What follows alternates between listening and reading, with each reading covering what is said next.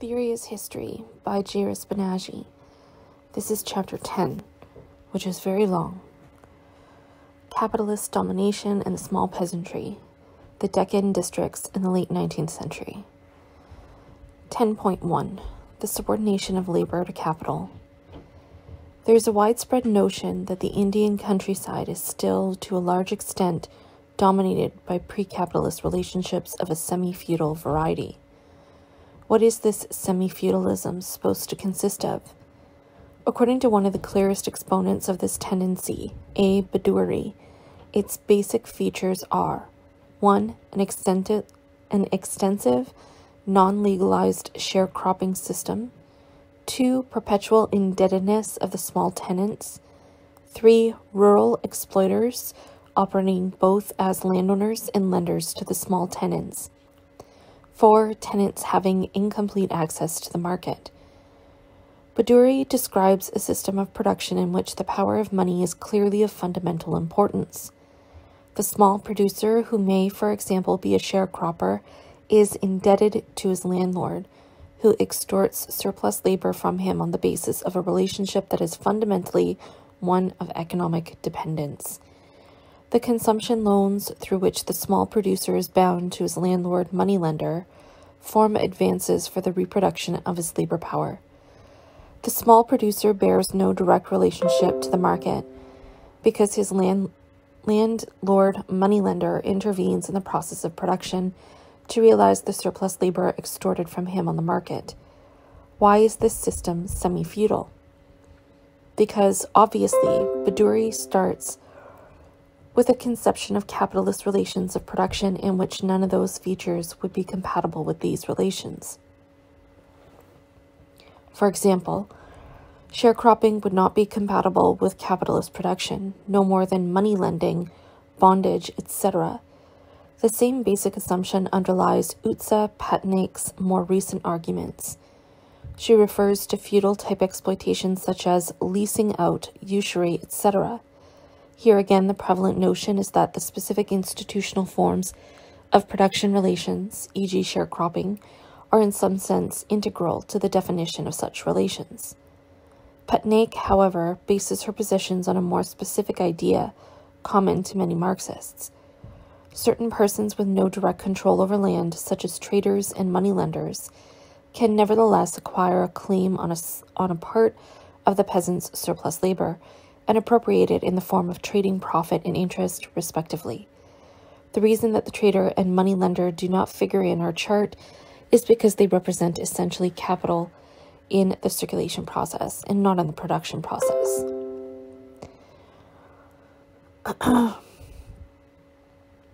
The two major categories here are trading profit, or interest, and capital in the circulation process. Obviously, Patnaik wants to argue that the surplus labor extorted by these traders and moneylenders does not take the form of surplus value, but represents rather mercantile profit or interest, depending on the case. But what is mercantile profit? A, in the sense of commercial profit, it would represent a redistribution from the mass of social surplus value. That is, it would presuppose the prevalence of the bourgeois mode of production in its developed form, under which merchants' capital and commercial capital represent only functionally specialized forms of that portion of the total social capital which is in circulation. Each individual industrial capital assumes within its total life cycle the form of capital circulation in the specific shapes of commodity capital and money capital. Commercial capital is then only a transmuted form of commodity capital, i.e. ultimately a function of the circulation process of industrial capital. From the point of view of industrial capital, mercantile or commercial profits represent costs of circulation. Insofar as mercantilist illusions ascribed the value-creating property of industrial capital to merchants' capital, it was necessary for Marx to stress their distinction of form or economic specificity. If trading profit were meant by Patnaik in this specific sense, i.e. what Marx calls commercial profit, then she would have to assume the prevalence of the capitalist mode of production already in those periods of India's development, when traders and moneylenders played a decisive role in town and countryside, But this is not an assumption that Patnaik would want to make, obviously. B, in the sense of purely mercantile profit, i.e. representing stages of social economy in which merchants' capital functions as mediator in the exchange of commodities between separate enterprises.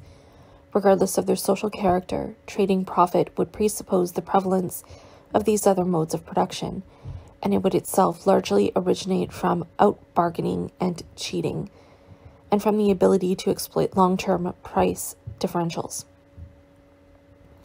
In this case, capital in the circulation process would be merely a vulgar and misleading way of referring to merchants' capital in its pre-capitalist forms and functions. And here the basic assumption would have to be that the peasants whose surplus labor these traders and moneylenders extorted were in fact autonomous, simple commodity producers. This essay attempts to show why a dilemma of this sort represents only a choice between the devil and the deep blue sea.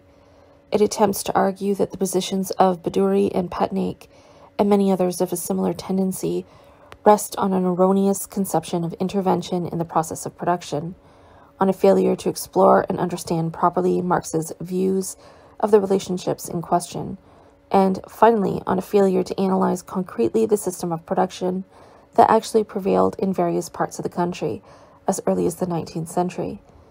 The nucleus of this essay consists, therefore, of precisely one such analysis, of the disintegrating small production economy of the Deccan in the period shortly before and after the cotton boom, the 1860s. Let me begin, however, with Marx's fundamentally important remarks on the two forms of subsumption of labor into capital, because these will figure centrally in the analysis later. These remarks are contained in a hitherto unpublished appendix, intended to form part of Volume 1 of Capital. Here, Marx distinguishes two basic stages in the historic process of the subordination of the small producer to capital, that is, in the long-term evolution of the bourgeois mode of production. The first of these he calls the formal subsumption of labor into capital, the second the real subsumption of labor into capital. Both forms imply capitalist relations of exploitation, i.e. the category of surplus value. That is, both forms imply the extortion of surplus labor as surplus value. However, the formal subordination of labor to capital presupposes a process of labor that is technologically continuous with earlier modes of labor.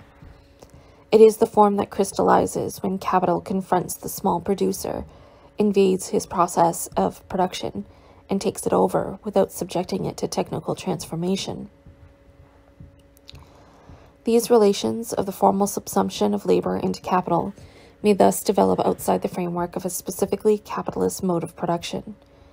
They do not presuppose the bourgeois mode of production in its advanced or developed form, under which labor is subordinated to capital no longer merely formally, but really.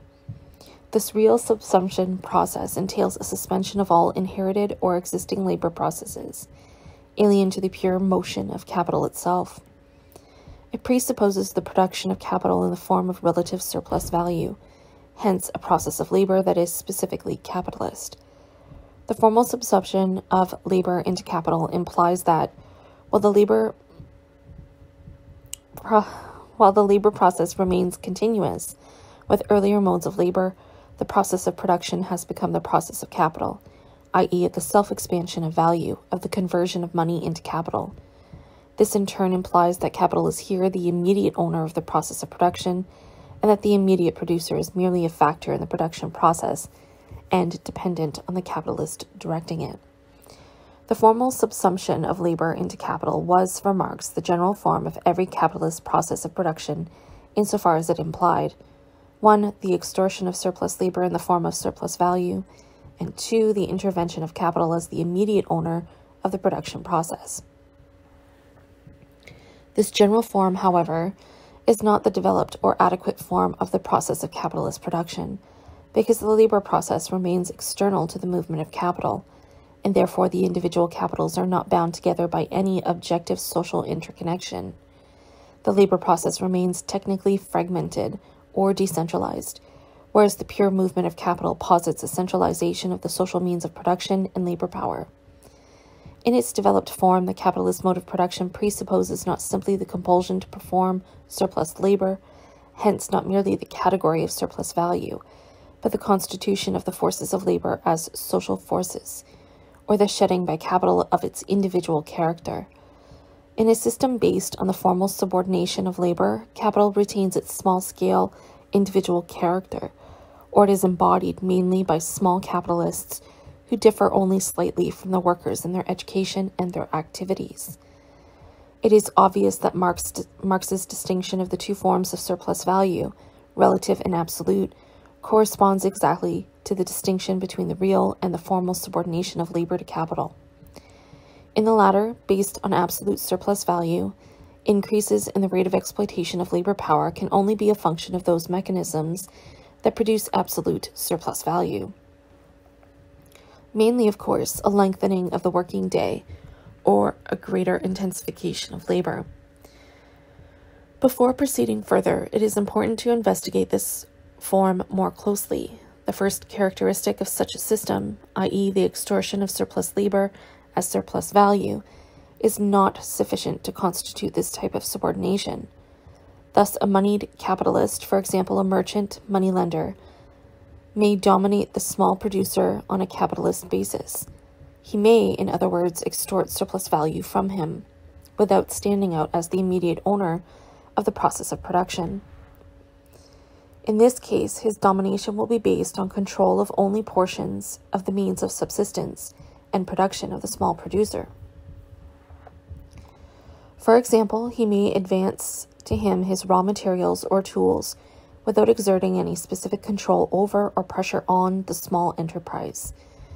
Clearly, such a system, a pre-formal subordination of labor to capital, would tend to lead in the vast majority of cases to the system of formal subordination, i.e., over time, the moneyed capitalist would gain control over the entire means of subsistence and production of this enterprise, so that reproduction of its process of production from one cycle to the next would now come to depend entirely on the advances he makes. This is the initial and rudimentary sense in which his intervention in the process of production would be established. A very important conclusion follows from all this. There might be historical situations where, in the absence of a specifically capitalist mode of production on the national scale, capitalist relations of exploitation may nonetheless be widespread and dominant. Such relations would then take either of two forms. A, in a pre-formal sense, the small producer retaining control to one extent or another over his means of subsistence would nevertheless be subjected to exploitation by capital, insofar as the moneyed capitalist, e.g. the usurer, advances raw materials or tools or even both to the immediate producer, and extorts surplus value in the form of interest. B, in the formal sense, that the small producer, completely expropriated, is nonetheless retained in his former process of production and subjected to exploitation by capital on a more continuous or intense basis. I.e., with capital disposing of the power to reconstitute the process of production from one cycle to the next. There are passages in which Marx assimilated cases of type A to type B, that is, did not regard the distinction as particularly important. 10.2 Commodity expansion in the Deccan districts, 1850 to 1890. Even before the chronological divide separating the two halves of the 19th century, the weight of commodity economy in the life of the Deccan peasantry had made itself felt in a peculiarly retrograde form. Is a good year always good? The prolonged and severe depression that hit the small production economy of the Deccan districts on the decline of Peshwa power leaves no doubt on this score. It is true that, in the central area of the Deccan, in a district like Ahmednagar, for example, 1 out of every 2 years in that 27-year period was a year of poor harvests or famines. But there were some unusually fine harvests in this period, and they were all disastrous. The lack of any easy means of transporting grain meant that, in these years when harvests were good, local markets were glutted and prices fell ruinously low. With rates of assessment worked out in relation to earlier price conjunctures, every long-term decline in the level of prices, such as set in around 1822, or every abrupt and sharp fall in the level, such as occurred periodically in good years, would only intensify the degree of exploitation of the peasantry by the state. By the mid-1830s, at the height of this depression, the original rates of assessment had thus automatically doubled, according to a district collector who witnessed serious and widespread suffering in Ahmednagar. The alternation of good and bad years thus formed a series of bad years, a prolonged depression or a crisis that the Deccan would emerge from only much later.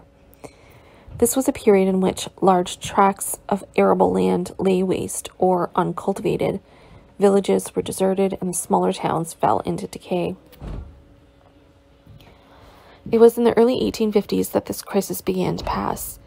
The declining or stagnant curves of cultivated area break and ascend swiftly around this point. With the introduction of the survey settlement, a systematic overhauling of the interim revenue system began in the Deccan. The new layers of the bureaucracy who argued out these revisions on paper, proponents of a system of peasant capitalism that had yet to emerge, established more precise criteria of classifications in the revenue scale, separating out the different components of differential rent, in an effort to reallocate the burden of revenue demand. One of these officials, George Wingate, dated the turning of the tide to 1852 to 53. 10 years removed from that date, on the eve of the cotton boom, he was writing, in all parts suitable for the production of exportable products, i.e. commodities, such as the southern Maratha country and Khandesh.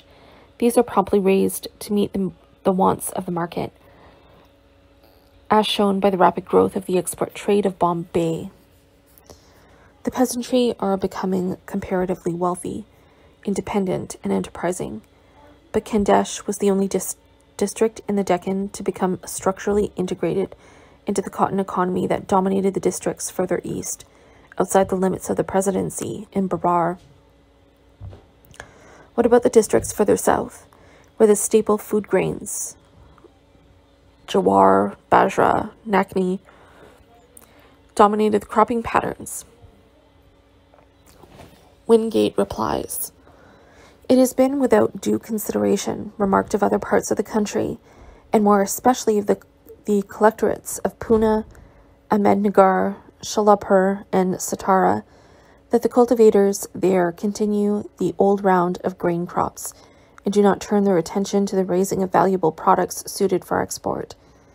The observation, however, is most unjust to them, for, with the great populations of Bombay and Pune to feed within easy distance, it so happens that grain crops in the arid climates of those collectorates pay better than cotton or other exportable products, and this is the reason why they are so extensively grown."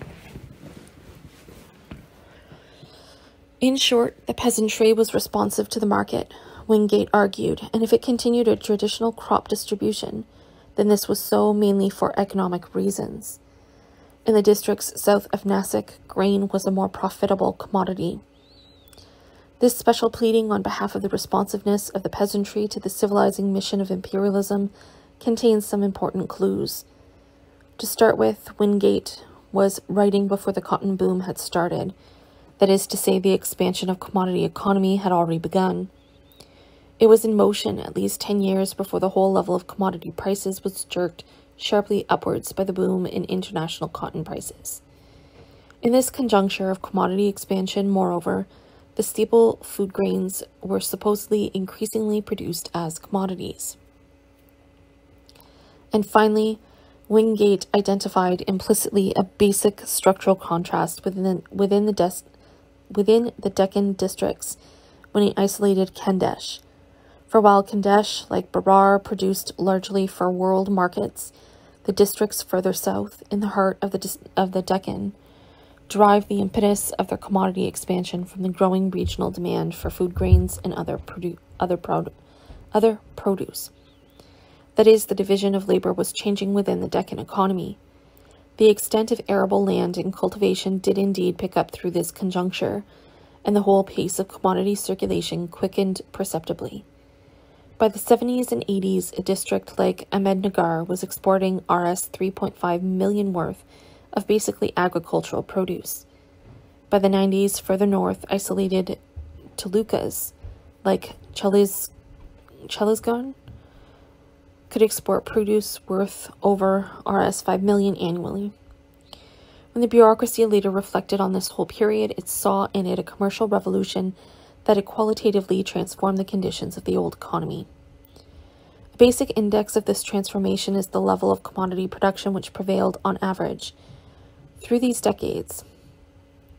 In the 80s, Ahmednagar exported, that is, sold outside the district, large quantities of wheat to Sholapur, Pune, and Bombay in order to import large quantities of the basic food grains along the opening afforded by the Dond-Manmed Railway. The trade in these staples was dominated by wealthy Bhatia and Marwari merchants based on the district itself. Immediately to the south, Pune imported the basic staples in even larger quantities.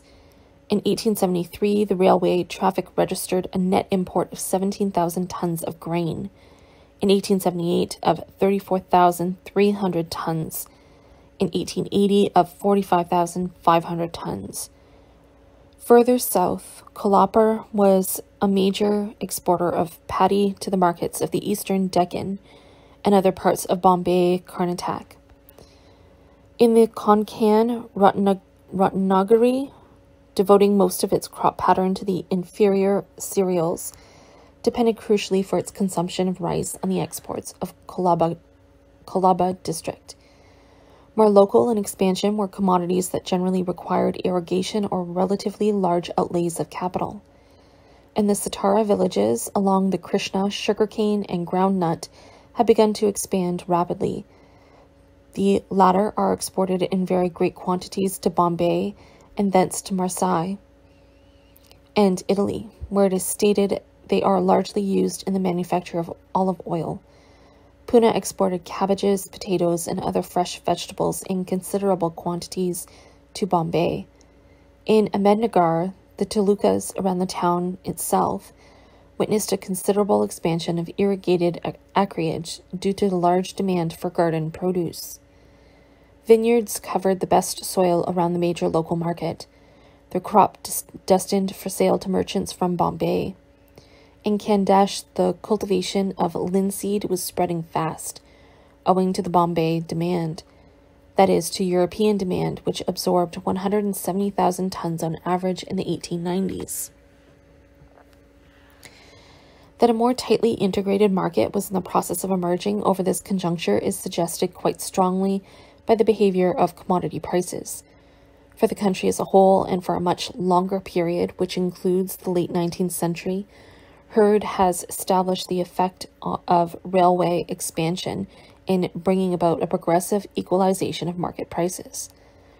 When one examines the early segments of local price curves, generally before 1860, the discrepancies between local prices, even within the same district, are perfectly apparent. The period from the cotton boom to the famine of 1876 then forms a sort of transition, during which the local series rapidly move closer into line. During the famine itself, for obvious reasons, and in its aftermath, the series tend to merge into a thick line.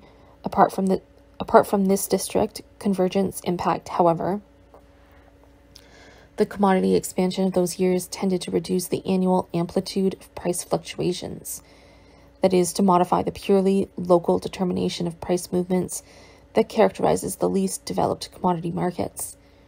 All of this would have meant the neighboring prices were, in most cases, sufficiently strong to influence a given local price, as when the poor harvests reaped by the southern and central talukas of Khandesh in 1874 to 75, following several years of scarcity and floods, were combined in predictably disastrous fashion with low prices due to the bumper crops in Nimar and Berar close by.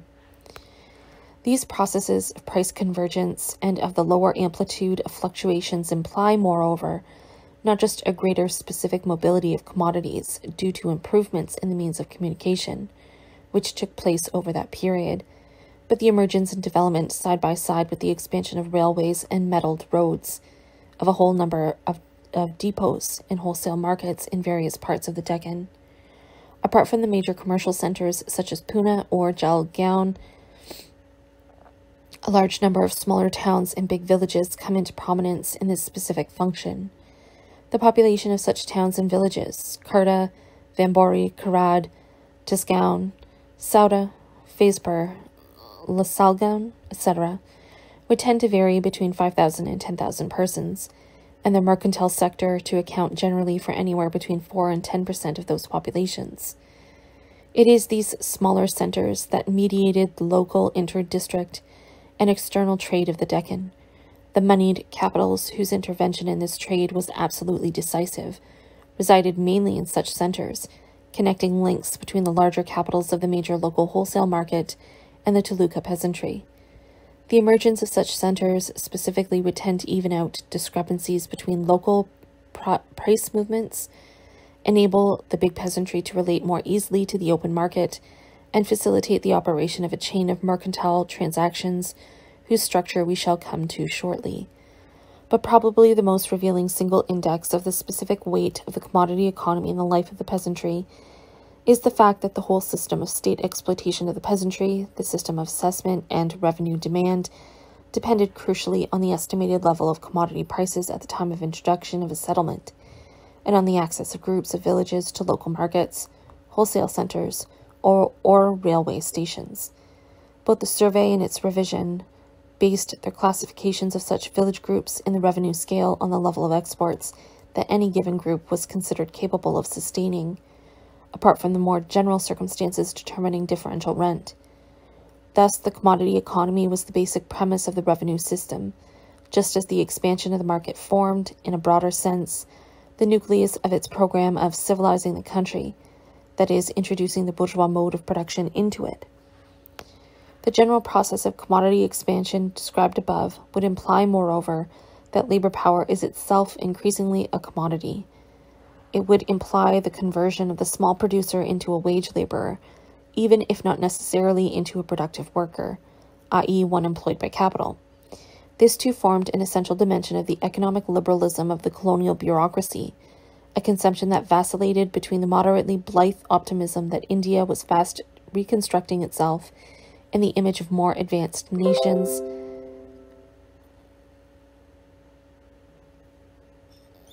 and the disenchanted rebuttals of this conception by those who sought to protect and strengthen the big peasantry against the moneyed capitalists.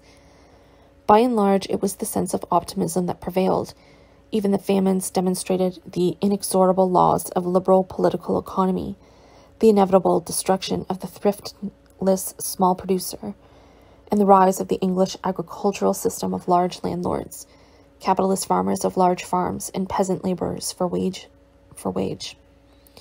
What made this optimism credible was the quite perceptible process of decay of the smaller peasant households.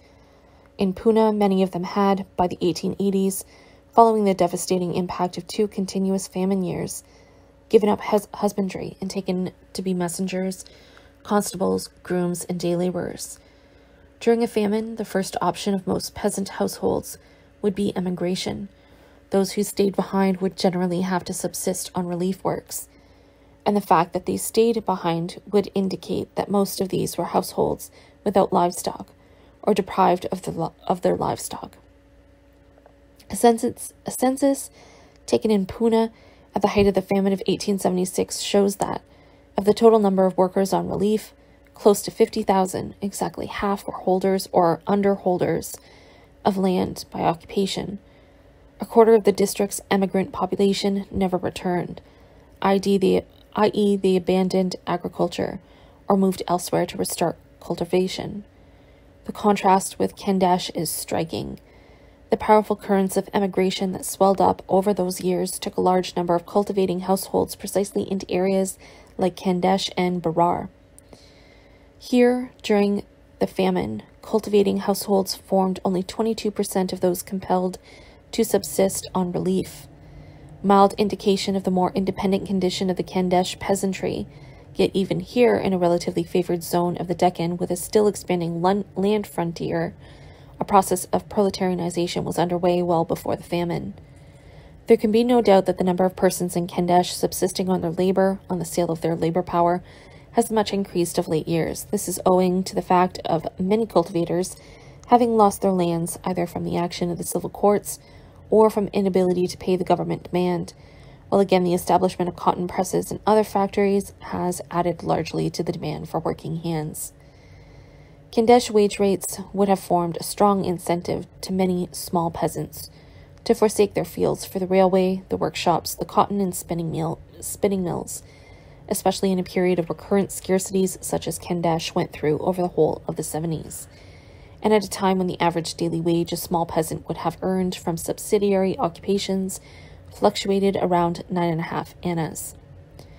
Drought, scarcity, and famine played a major role in the proletarianization of the small producer, only because of the already exhausted and decrepit condition of the Deccan small production economy. This condition was ascribed in the first instance to the persisting pressure of revenue demands on peasant incomes. Even the more scientifically based classifications of the survey and its revision had in a greater number of talukas only increased the general average rate of exploitation, straining to breaking point the resources of the poorer districts and talukas. In Sholapur, a district of this sort, a junior official wrote, "I see no reason to doubt the fact stated to me by many apparently trustworthy witnesses, and which my own personal observation confirms, that in many cases the assessments are only paid by selling ornaments or cattle." A household without cattle was a household on the verge of extinction, either in the direct form of having to desert the taluka and abandon cultivation, or in the less direct form of sinking into indebtedness. For land and bullocks are the principal organs of our body, in the same way as hands and feet are, the peasants said.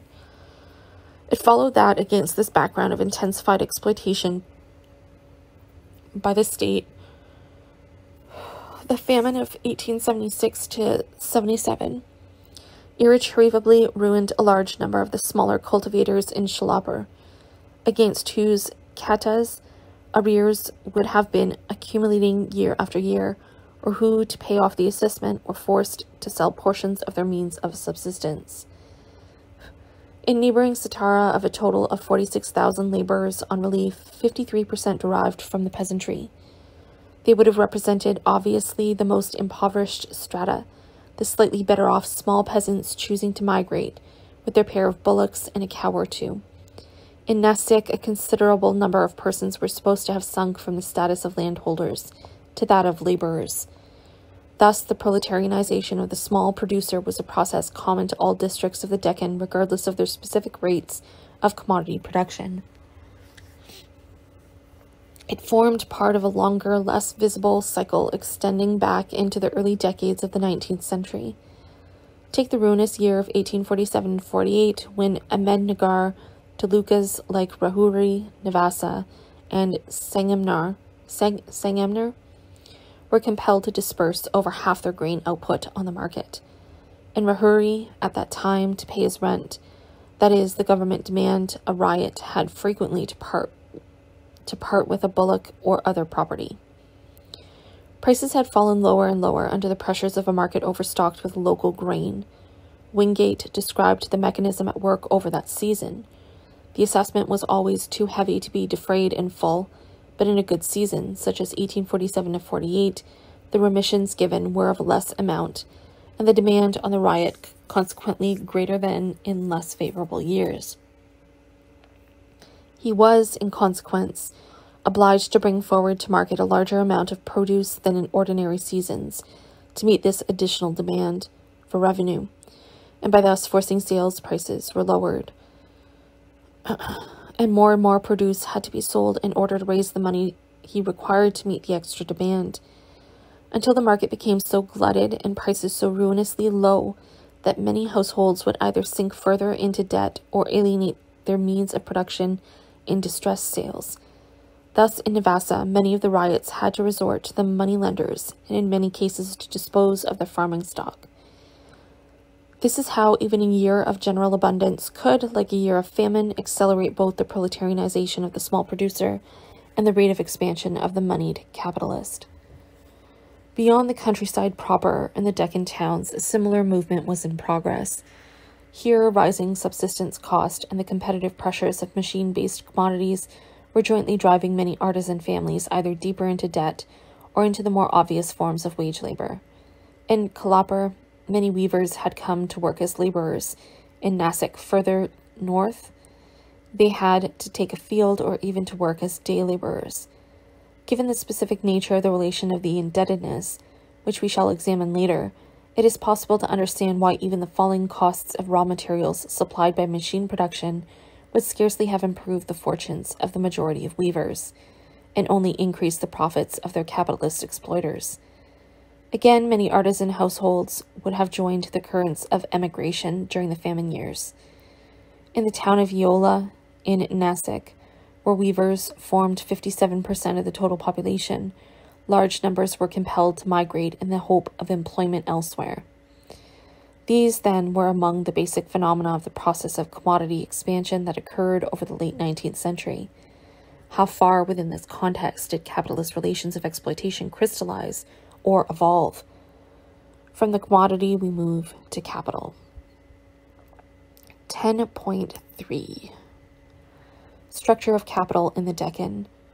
Only the less developed forms of capital, which, within the framework of the capitalist mode of production, in its developed sense, would form subordinate types, pure functions of the circulation process of industrial capital, had evolved in the colonial economy. Thus, in most Deccan districts, merchants and traders formed numerically the dominant sector of capital, ranging from 60 to 75% of all persons with positions implying the possession of capital. The other groups consisted of rentiers, money changers, shopkeepers, bankers, etc. In the more backward world of the Deccan, banking, mercantile, and usurer capital were, in most cases, inseparable. For example, in Khandesh, it was asserted that, as a general rule, the same man is often a merchant, a moneylender, and a broker. Why was this? Bureaucrats trained in the rudiments of 19th century political economy understood the underlying cause. At Jalgaon alone is there trade enough to allow of firms confining themselves to fixed branches of business. In other words, scales of production and circulation were just not sufficient to generate an elaborate division of labor. Or take the example of one of the biggest capitalists in Nasik district. This man deployed a capital of between Rs 300,000 and 400,000, which compares quite favorably with the larger capitals in Gujarat at that time. But who was he? A well-known Brahmin banker and moneylender from Kandur Taluka. Banker or moneylender? The fact is that it is impossible to answer questions like that. The bureaucracy directly encountered the difficulty. It wrote, "The trading group is the most difficult of classification on account of the vague terms used, meaning often simply merchant or trader. The more obvious case of this lack of differentiation or specialization was the almost total fusion of the twin categories of mercantile and usurer capital.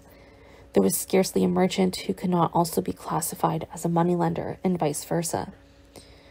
But it would be wrong to conclude conversely that such merchants, come moneylenders, were pure agents of the circulation process in the sense in which merchants and commercial capital are within the developed bourgeois mode of production. Precisely because the occupational classifications of capital did not reflect a strict division of labor of the sort that prevails where industrial capital predominates, the concomitant distinction between purely parasitic and basically productive types of capital becomes somewhat misleading. The system of production that prevailed within the Deccan will explain why. In Kolhapur, the total estimated volume of capital available for loans amounted to the substantial sum of Rs 3.1 million, already by the early 1850s. Further north, Satara, 20 years later, was the site of a total capital of this sort, equal to Rs 15.3 million. Fairly good data are available for Tasgaon, Taluka, in the south of the district. Here, the total Taluka capital was estimated at Rs 900,000, exclusive of the capital of the great banking house of Jog, which may be set down at several lakhs additional. This size of capital was roughly equal to the total value of the Toluca's exports over 4 years. Over half of this sum was concentrated in Tezgao town itself, and most of the rest in only about 9 villages. The official who assembled all this data from what he thought were reliable sources estimated the number of big capitalists in the Toluca at 20 to 30, from a total of over 300 Saukars. This implies a fairly high degree of concentration, so that most of these 300 Saukars would have deployed capital sums of Rs 1,000 and Rs 2,000. The same data show that 38% of all Satara district Saukars had started business within the last 20 years, that is, since 1855. In fact, throughout the Deccan, and even more so in the districts further north, where Marwari capital tended to predominate, the emergence and expansion of these smaller moneylenders was a relatively recent phenomenon. Between the commodity expansion of those years, 1852 on, and the general expansion and multiplication of the class of moneyed capitalists, there was a close, intimate, inseparable link, which we must turn to now. For there is one fact that the bureaucracy never tired of mentioning, and around which it structured some of its best social investigations. This was that the large majority of households in the Deccan countryside were, to one degree or another, indebted. The aggregate estimates, which indicate only an order of magnitude, would be 66 to 90% of such households across the Deccan as a whole. To grasp the deeper significance of these twin phenomena, the expanding moneyed capitals on one side and indebtedness on the other, we can start with the chain-like structure of operation of mercantile capital. Viewed vertically, the structure of this capital could be envisaged in the following way. The capitalist classes are first and most numerous, the small traders and moneylenders of the villages, chiefly Marwaris and Guzars. These advance grain for seed and subsistence. The second class are the rich bankers or traders of large towns, including a good many Brahmins. Those Kulkarnists who are moneylenders are generally closely affiliated to these Brahmin bankers. They deal much less in advance of grain than the traders of lower caste and have a much greater taste for getting land into their own hands and names.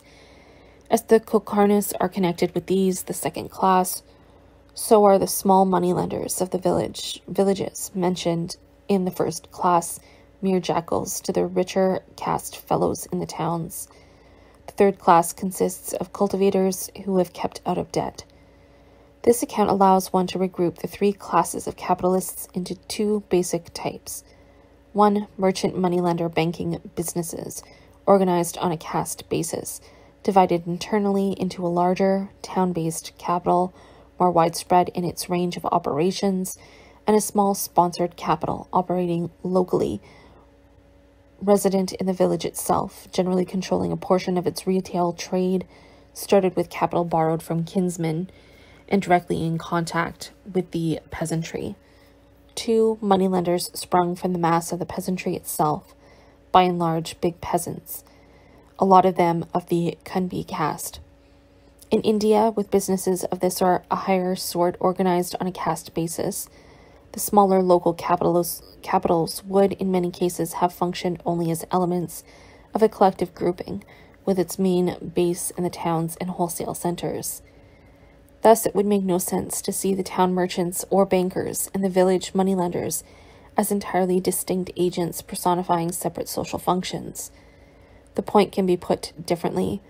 When the commission met to investigate the Deccan riots, it found that the smaller class of Saukars, who are also the most unscrupulous, have increased very considerably during the last 10 years, that is, since 1865. But this very rapid expansion of the small Saukars would to a large extent have signified only the general expansion and deeper entrenchment of many of the larger town-based capitals already constituted before the boom. The crucial mechanism here would have been the sponsoring of new capitals on a family or caste basis by way of an extension of the general individual scale of business of the firm in question. This would hold especially for the smaller Marwari and Gujarati moneylenders, who usually begin business as clerks or servants of one of the established saukars. Even in the districts further south, for example, Satara, where this lire was less well developed, the class of small lenders were thought to have little or no capital and to borrow from wealthy firms, i.e. from those traders whose dealings are on a large scale, and who are almost always also large moneylenders. The major exception to this pattern were the big peasants who turned to money lending. The bigger significance of this sort of stratification of capital is brought out by the fact that, during the riots of 1875, in villages where saukars of the Brahmin and other local castes shared the money-lending business with Marwaris, it was usual to find that the latter only were molested.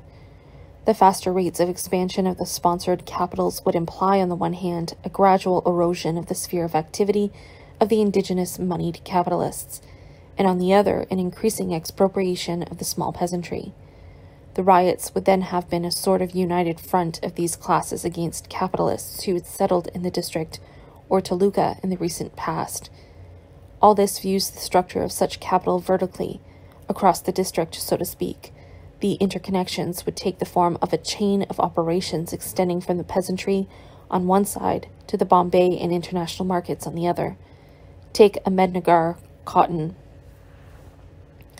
The cotton dealers, who are Marwar and Gujarat Vanis, advance money to the landholders and buy their crops often before they are ready for picking.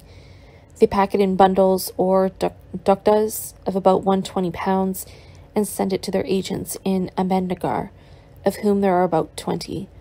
From these agents, the cotton dealers receive advances and draw bills or hundis to the extent of 70 or 80% of the value of the cotton.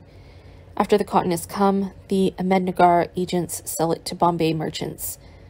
The cotton bought by the agents of the Bombay firms is either offered for sale in Bombay or is pressed and shipped to Europe. The same sort of chain operated in field produce generally, further south in Pune. Here, the merchants that deal direct with Bombay and other large markets are generally Marwar Vanis. They export grain and other produce, principally garden crops. Field produce passes through several hands before it leaves the district. It goes to market generally through the village shopkeeper, who passes it on to a dealer in some large town, who sends it direct to Bombay or to some export merchant in Pune. The village shopkeeper generally gathers articles of export in exchange for money advanced or lent. He was usually a Gujarat or a Marwar Vani, connected with the large towns with which he has business relations, and where probably the moneylender on whom he is often dependent lives. In Khandesh, the same structure of business covered most commodities apart from cotton. As a rule, the husbandman has received advances from or mortgaged his crop to some village moneylender, who in turn has borrowed from some larger capitalist. In Khandesh cotton, the big Bombay firms had to a large extent succeeded in modifying this standard pattern.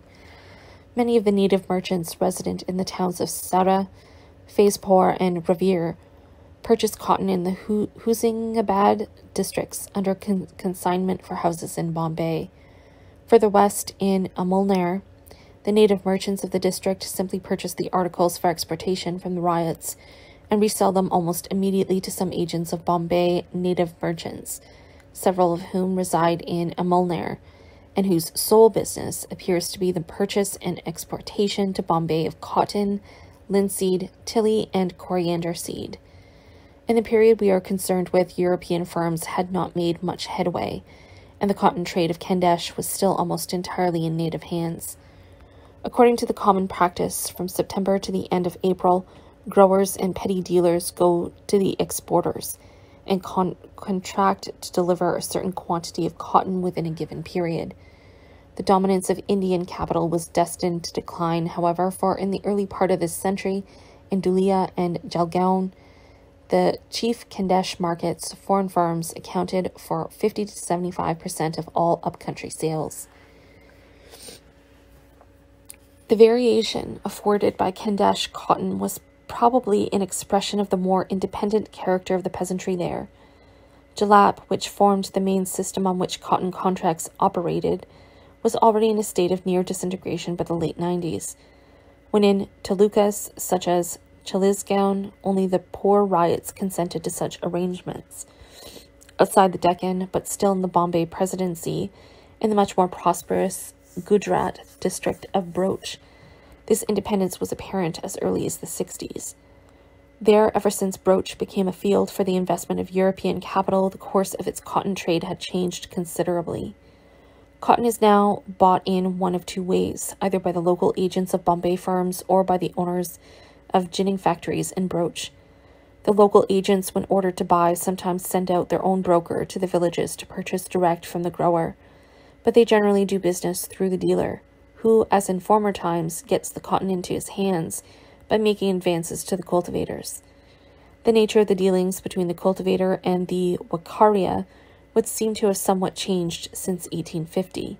The advance is now said to be earnest money, to bind the cultivator to his bargain, rather than the mortgage to his crop by the cultivator to tide over the hard months on to harvest. Thus, the penetration of European commercial capital into the cotton trade of districts such as Broach and Khandesh did not imply a tighter domination of the peasantry. The evidence seems to suggest that the reverse, the growing independence of the peasantry vis-à-vis local moneyed capitalists, and the deeper entrenchment of European firms, were phenomena that coincided in time, though their internal connection cannot be traced out here. The more typical form that the chain assumed further south, in the heart of the Deccan, reflected the far more dependent character of the peasantry in those districts. The greater intensity of domination of the peasantry by local moneyed capitalists. This was the zone in which peasant resentment against the intrusions by moneyed capitalists was chiefly concentrated. The general area within which most of the known assassinations of moneylenders actually occurred. There's a simple statistical index of this pattern. In 1891, according to the census figures, over 55% of the total Marwari population of the presidency resided in the three districts of Nasik, Ahmednagar, and Pune, districts whose share of the total presidency population was roughly 10%. As an illustration of the specific weight of the more expansive Marwari capital resident in the core district of the Deccan, one might take Parnar Taluka in Ahmednagar. Here, the biggest moneylenders were, almost without exception, Marwaris. In the village of Parnar itself, of a total of 50 local moneylenders, only 6, all of them Marwaris, accounted for over 1/3 of the total acreage that had passed into the khatas of the moneylenders, or of moneylenders generally in the previous 40 years. The biggest of them, Tularam Karamchand, controlled at least on paper 659 acres, transferred into his kata through 55 separate transactions. Tularam's father, Karamchand, had settled in the Taluka even before 1820. In the 30s, Tularam, his eldest son, had joined him as his agent. By 1875, Tularam's accumulation of 660 acres represented an annual income of Rs 3,600. I don't know what Rs means. Rubles?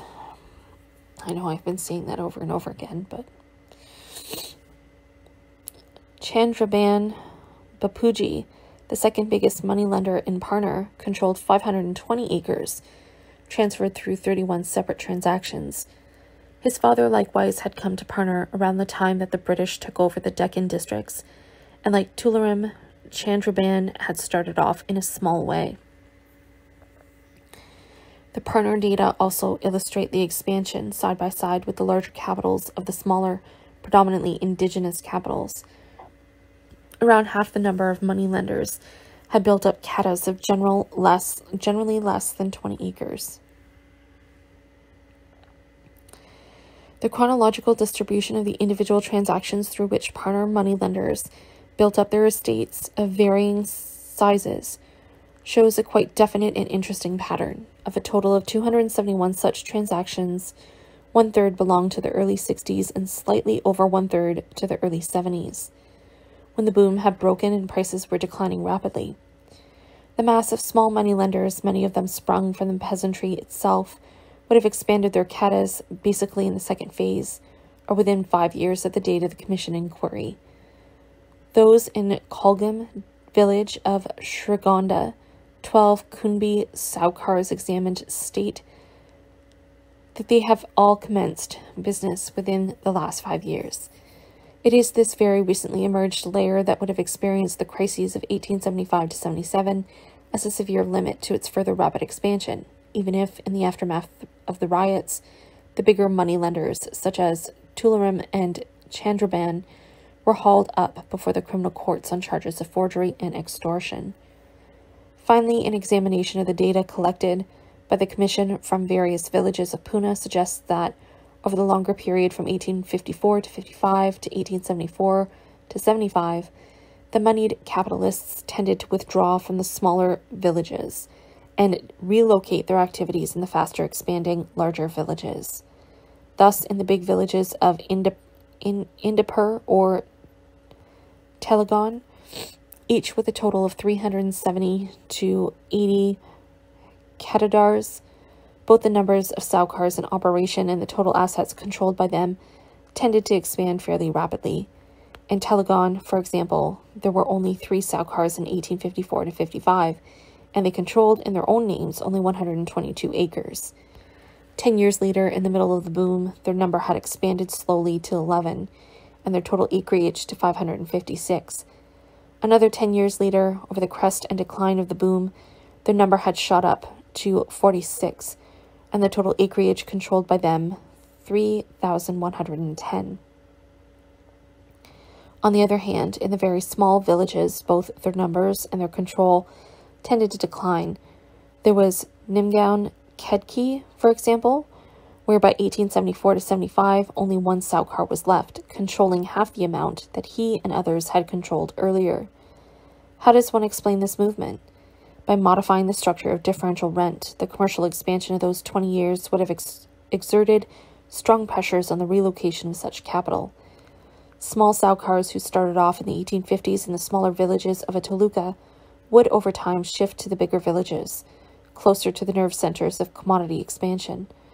Among the Saukars jailed after the riots was one Hariram Boban, who had shifted from Panadi in Parner to Parner itself, requiring, as he says, a large sphere.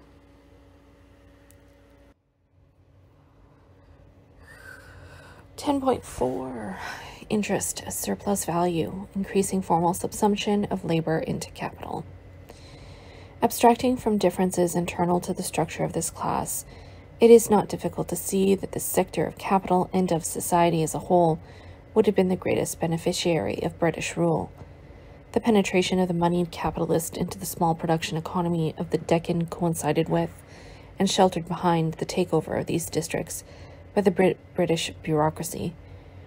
Despite the systematic attacks to which they were continually subjected in writing, these capitalists were never seriously threatened by the state, and even the effort to modify the impact of their domination, with the passing of the Agriculturalists' Relief Act, only subdued the pace of their expansion, shifting their preferences from mortgages to direct sales. The reason for this contradictory behavior lies, of course, in the structural role that this class played within the framework of colonial domination. State exploitation of the peasantry was premised on the expansion of commodity production. But however responsive the Deccan peasantry may have appeared to men like the Wingate, the peasantry as a whole was in no position to sustain this effort.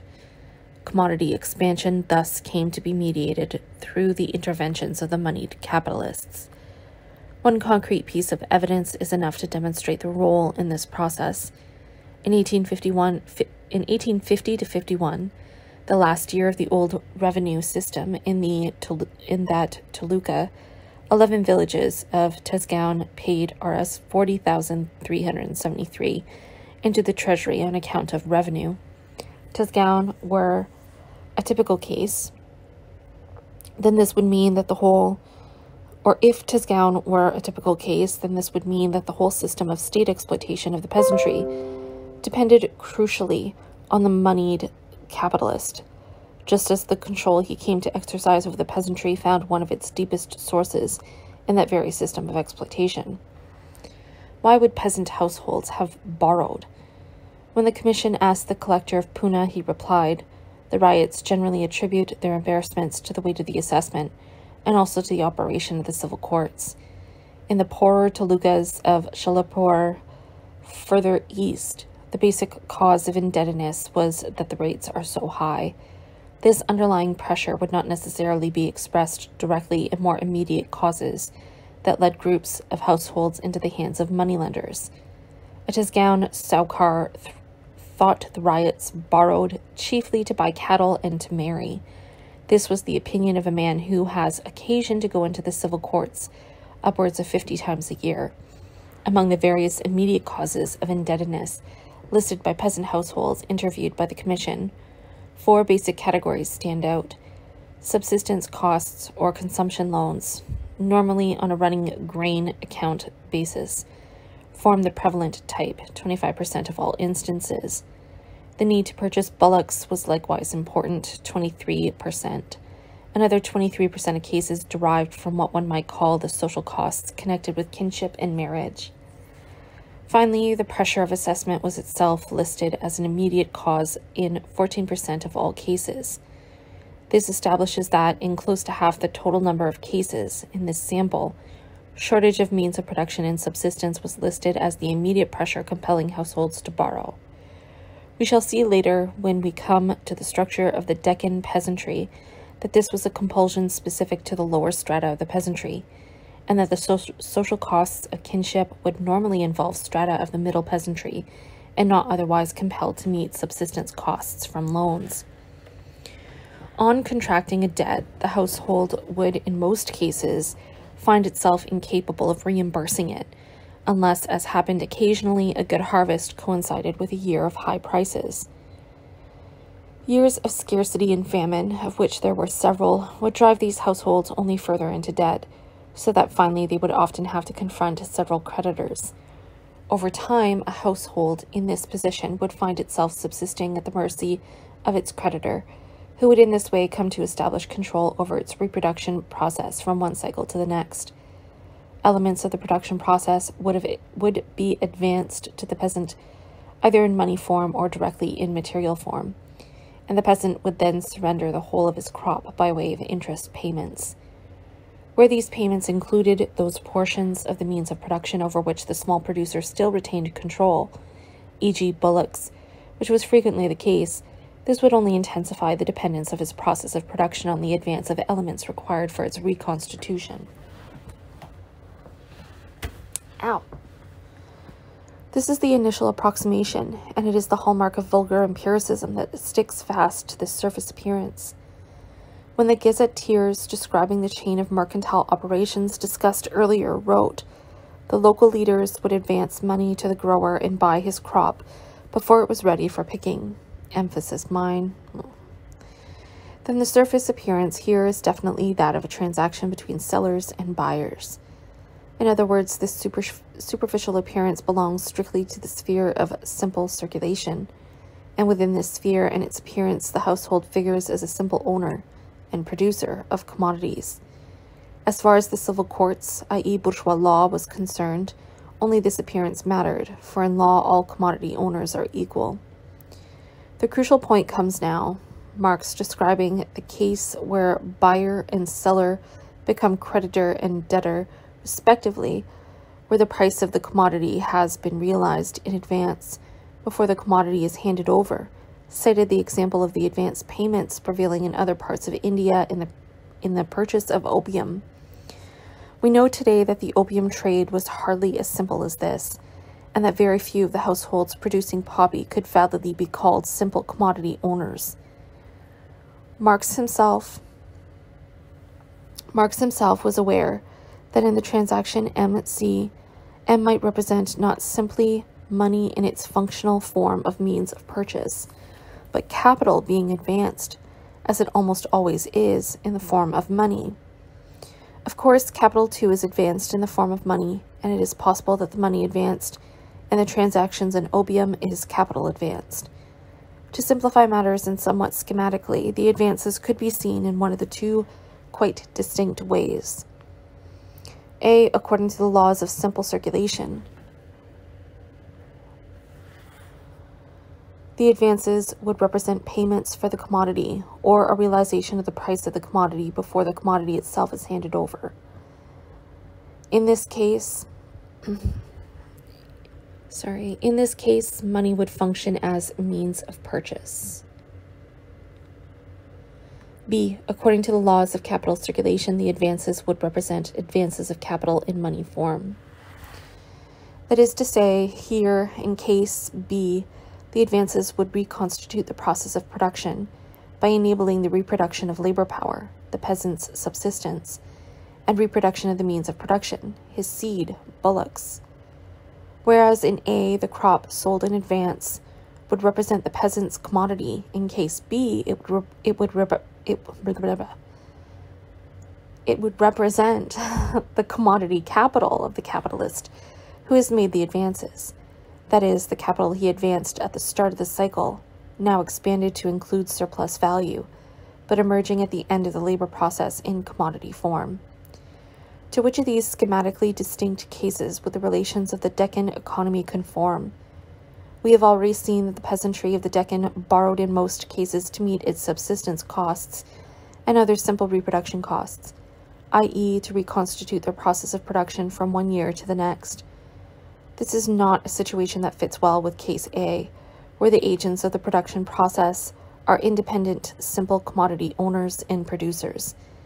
That a system of capitalist exploitation was in fact embodied in the advances emerges more clearly when we turn back to the historical sources. In Puna, the husbandman, when his crops were reaped, threshed and garnered, carted them in lump to his creditor's house or shop.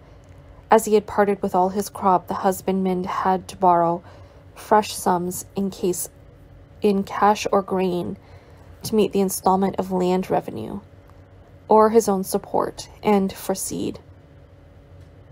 So here the basic circulating elements of the process of production derived entirely from the advances. In Kandesh, both town and village moneylenders often advance grain and money for seed and to support the cultivator's family during the rainy season. These advances are repaid at harvest time, with the addition of 50% to the sum advanced. But why would such repayments have not disentangled the household from the grip of its creditors? The answer is interesting. The small producer's dependence on the moneyed capitalist would not necessarily continue because the account still remained open, or because the household still had to pay off its debts. Thus, in Sauda Toluca, when the produce of the land has been gathered into the kuli and the grain ready for market, the saukar closes his account for presentation, to be liquidated either by money payment or in grain. By a mutual arrangement contracted at the commencement of the season, the accumulated debts of the year are for the most part dispersed in grain.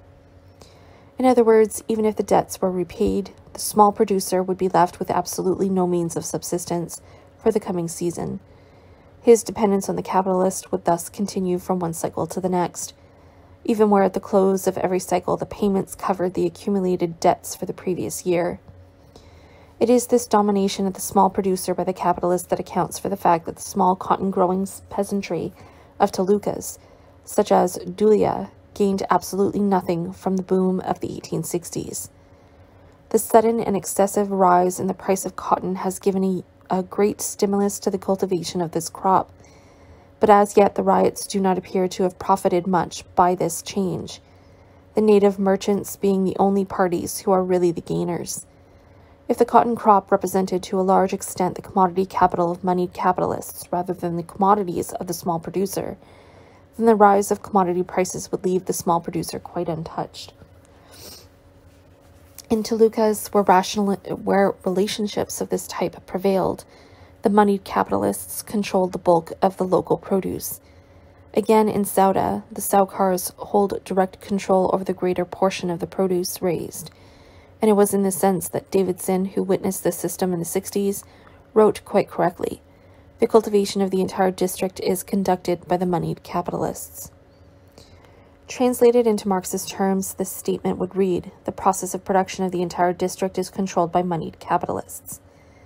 There were, of course, a few officials in the bureaucracy who did manage to separate the surface appearances from the inner content of such relations. One of them, an assistant collector stationed in the eastern talukas of Pune shortly before the famine, wrote, "The Sarkar gives the riot sufficient to eat and take the remainder of the produce as part payment of the interest of the debt. This is what actually takes place, though of course on the surface the facts look somewhat different. The riot borrowing cash from the Sarkar and paying government, while the Sarkar debits him the cash and credits him with the produce." Here, Macpherson came very close to understanding the purely capitalist nature of the relationship between the peasant and moneylender. The surplus value extorted from the small producer would be called interest, but this would only express the specific form in which relations of production entered the consciousness of its agents. Commenting on Wakefield's description of the depressed condition of the Irish tenantry, Marx wrote, "In this case, Ireland, profit is called rent, just as it is called interest, when, for example, as in India, the worker, although nominally independent, works with advances which he receives from the capitalist and has to hand over all the surplus produce to the capitalist. Commodity relations of production are never directly reflected in consciousness. Their forms of appearance mediate their reception into consciousness. In fact, it would be quite wrong to suppose that these superficial appearance forms of the basic relations of production represented nothing but pure show, something illusory or unessential. They represented the necessary forms of appearance of capitalist relations in the conditions of a small production economy, where the process of labor remained the process of the small producer. This is the specific situation that Marx described at some length in Theories of Surplus Value. The third of the older forms of interest-bearing capital is based on the fact that capitalist production does not as yet exist. That is, its premise is the absence of the specifically capitalist mode of production in its developed form of relative surplus value production. This implies, first, that the producer still works independently with his own means of production, and that the means of production do not yet work with him. In other words, it implies that the process of labor remains that of the small production economy. Secondly, that the means of production belong only nominally to the producer. In other words, that because of some incidental circumstances, he is unable to reproduce them from the proceeds of the sale of his commodities. Thus, the second characteristic of this form, apart from its technological continuity with earlier modes of labor, is the latent crisis of simple reproduction, which the small production economy is thrown into either under the pressures of a series of bad years, incidental circumstances, or for more basic structural reasons, such as state exploitation of peasant production. This crisis of simple reproduction, the hopeless inability of small producers to renew their process of production from one cycle to the next, is precisely what expressed, on the one hand, in the proletarianization of the small producer in the Deccan, on the other hand, in the rapid incursions of the moneyed capitalist.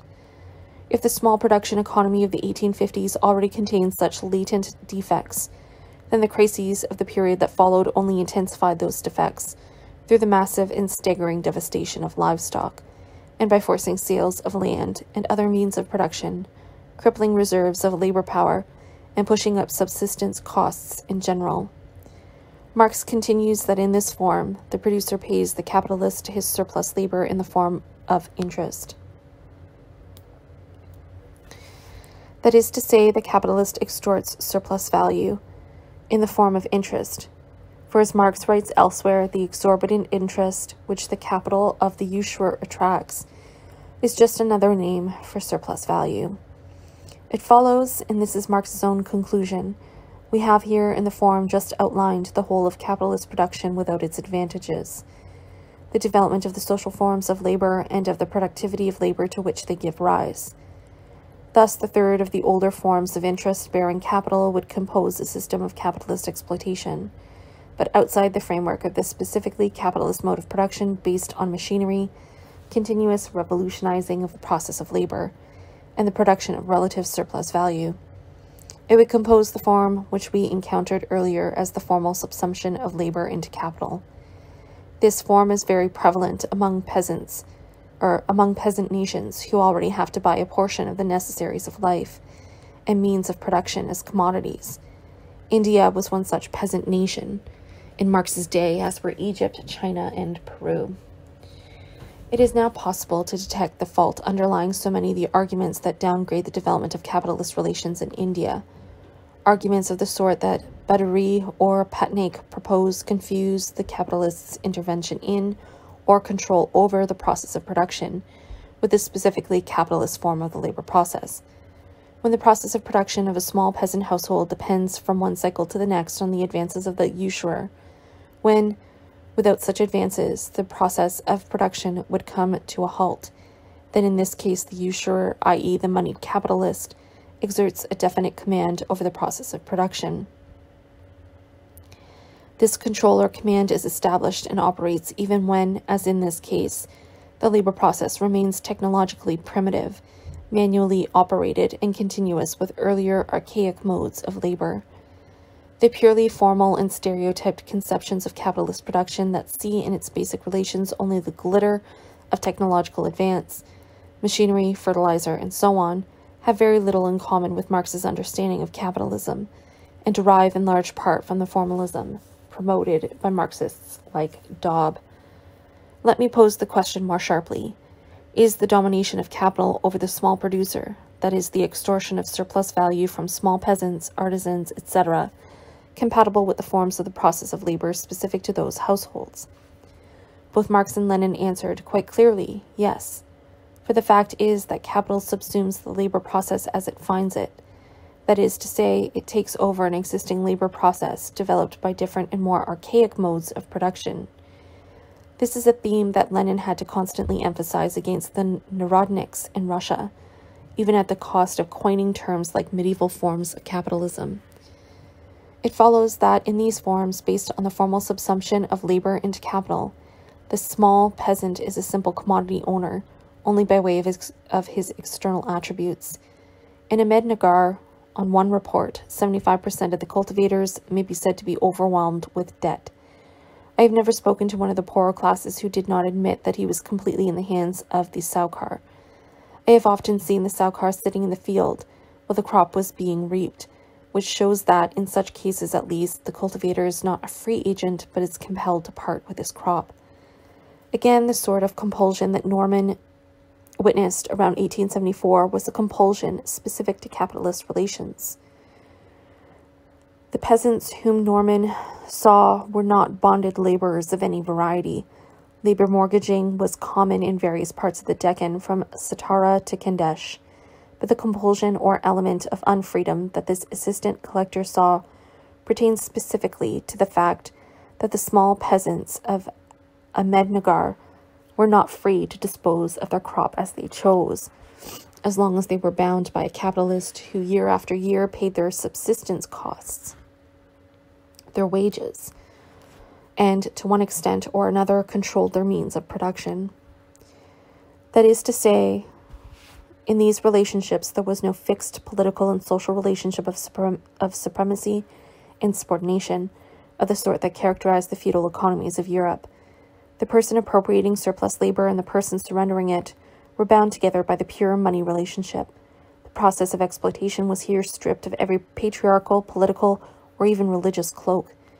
The coercive power of the moneylender was the coercive power of capital in its general form, the form in which it is common to the more advanced forms of capitalist production. 10.5 The Big Peasantry of the Deccan. The social formation that became involved in this complex and uneven process of the formal subordination of small producers to moneyed capitalists was one whose internal social morphology was changing rapidly in the 19th century. There's a fair amount of evidence which shows that indebtedness as such was not a condition peculiar to the class of small producers.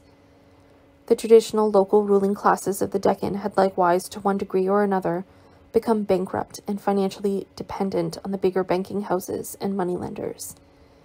Economically, at least, the saukar was often the wealthiest individual in a given village or small town. The most opulent house there would belong to his family, even if they had moved in only a generation back. The sirdars of Kolhapur formed a tiny and, in general, wealthy fraction of the district's population. But of the 600-odd sirdars, all are in debt, and half of the annual revenue is gathered into the coffers of the bankers. These sirdars continue to live in sufficient ease, many of them maintaining retinues of 50 to 80 servants. But their estates were heavily mortgaged to a stratum of bankers, who likewise lived in very comfortable circumstances in neighboring Bretnargery.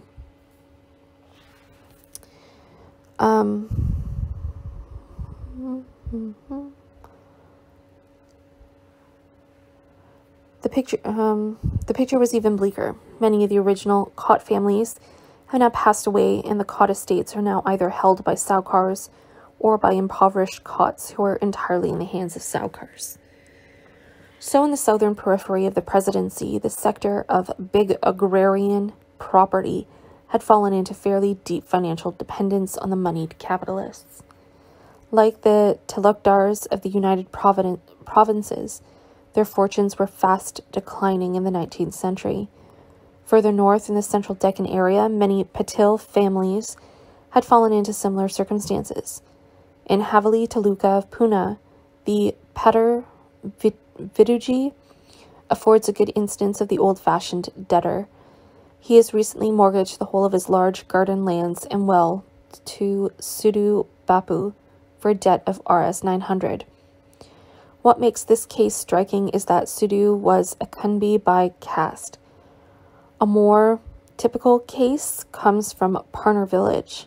The Kaure family held the Patelship of Parner 2 generations back, when the office was one of great dignity. There is not now one yoke of bullocks or acre of land in Parner village held by the Kaures.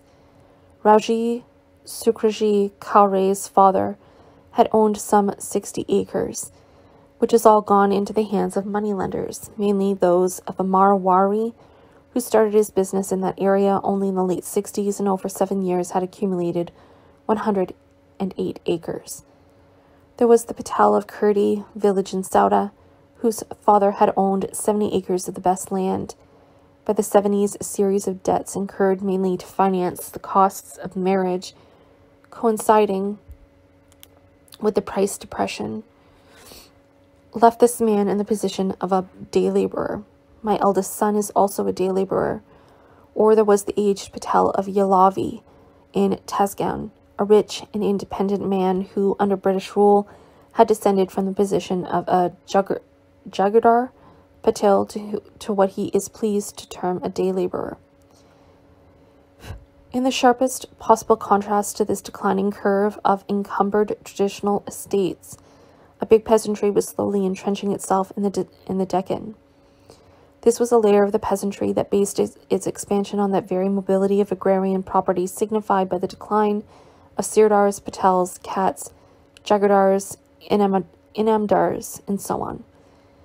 These were the peasant households whom the bureaucracy called quite impressionistically well-to-do husbandmen, or occasionally small capitalists. A well-to-do husbandman was defined in the first instance precisely in relation to the system of capitalist exploitation that was crystallizing across the Deccan. That is to say, he too was engaged in lending money, or in exploiting the labor of other peasants on a basis scarcely different from the one described earlier, even if on a smaller scale. The following picture of such households emerges from the descriptions of the bureaucracy.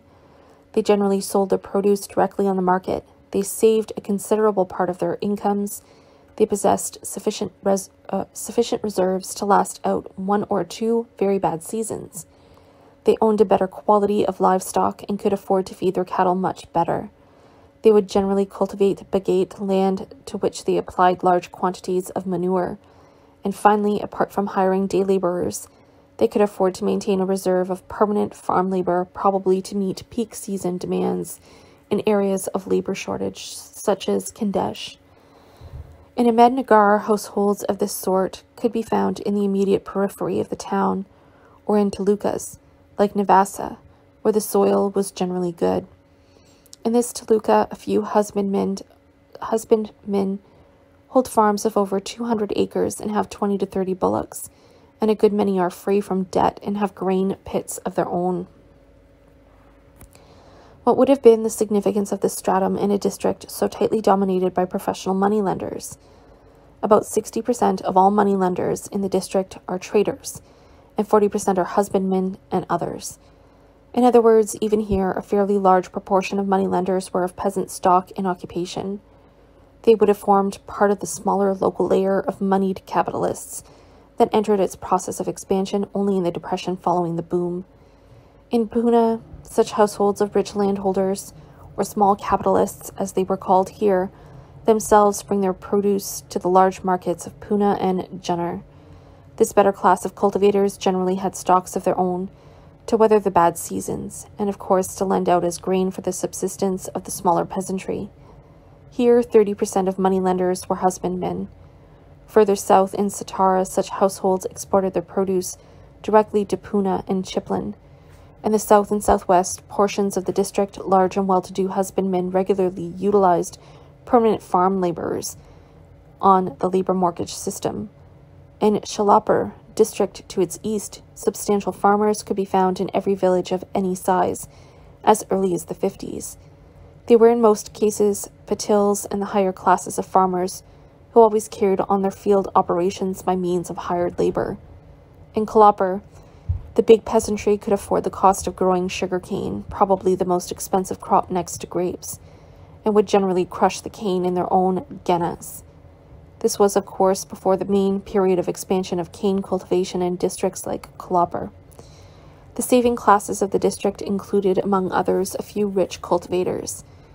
It was, however, in the more intensely commercialized north, in Nasik and Khandesh, that this layer of the peasantry was more obvious or prominent. In Nasik, where they combined money lending with husbandry, such households would deploy minimum capitals of Rs 2,000. Here, village headmen and rich cultivators frequently, but on a small scale, lend money and advance seed grain. In Dhulia Taluka of Khandesh, we find a great number of very substantial farmers all over the district. Only these big peasants could afford to give their cattle anything like proper sustenance, or only they were able to manure their fields properly.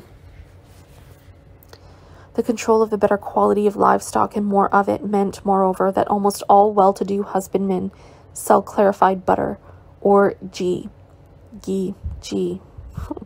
mainly for local consumption.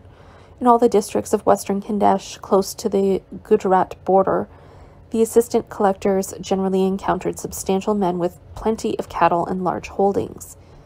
In one or two instances, wrote one of them, I have noticed that the lands belonging to Bils in the Sahara villages are now falling into the possession of Kunbi farmers.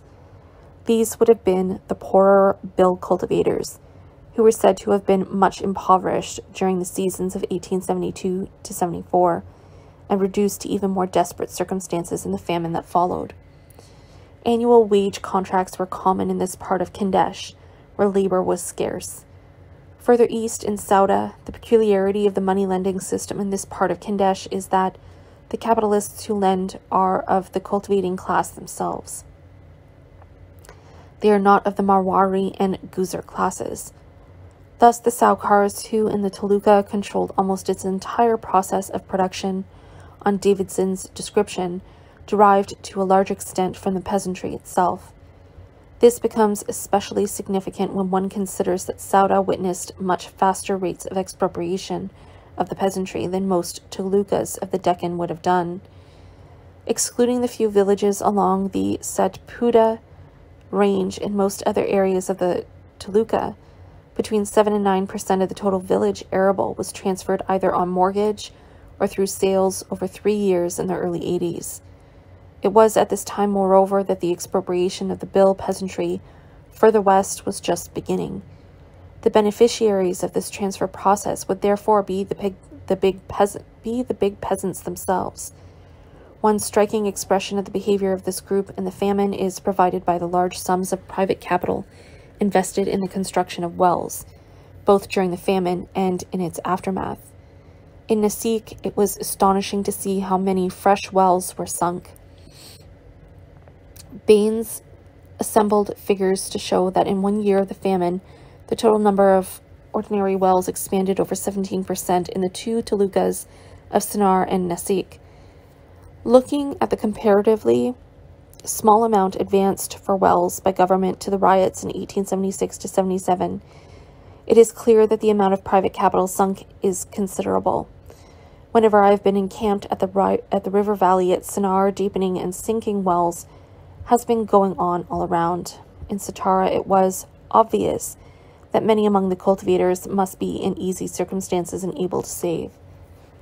For more than half of the whole amount expended on well construction was obtained by ryots from their own resources.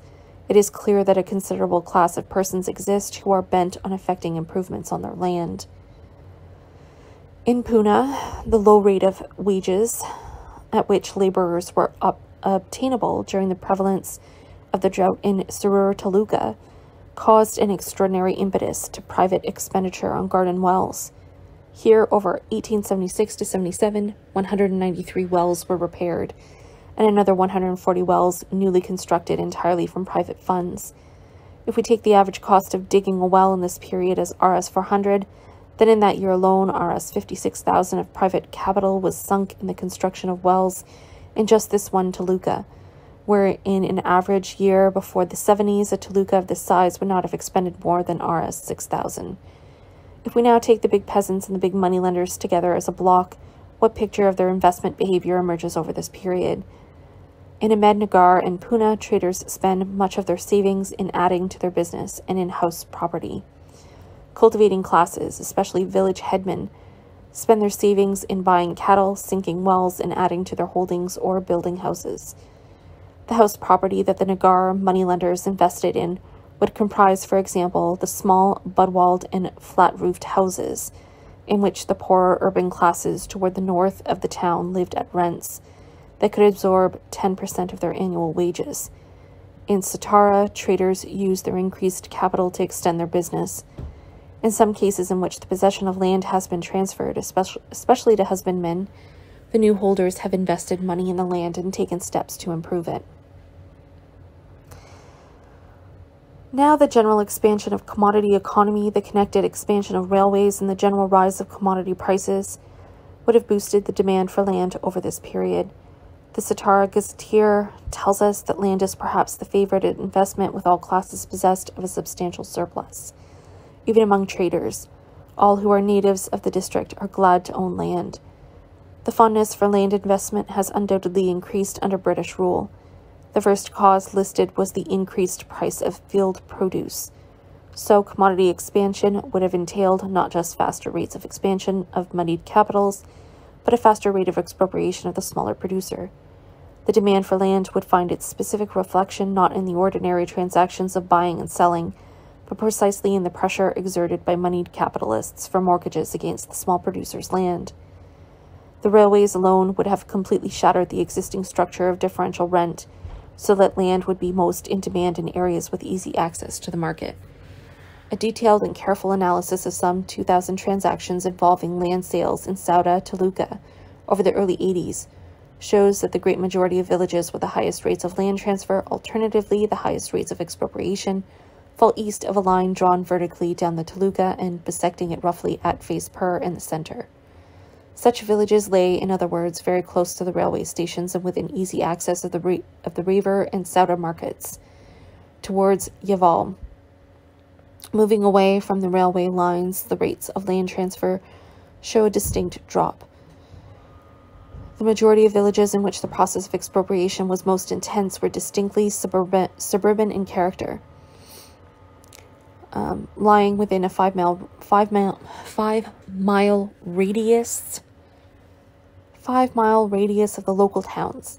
In such villages, the general average rates would exceed 3.33% per year. At this rate, the whole village arable would be transferred in 1 generation. At the other end of Maharashtra, in Tisgaon, the highest rates of transfer were concentrated in the centrally located groups of villages around the Krishna River and near Tisgaon Market.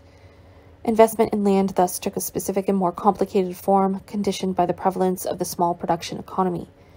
Moreover, it was not just a general mania for the ownership of land from the point of view of factors like prestige, but determined specifically by economic motives connected with the process of commodity expansion.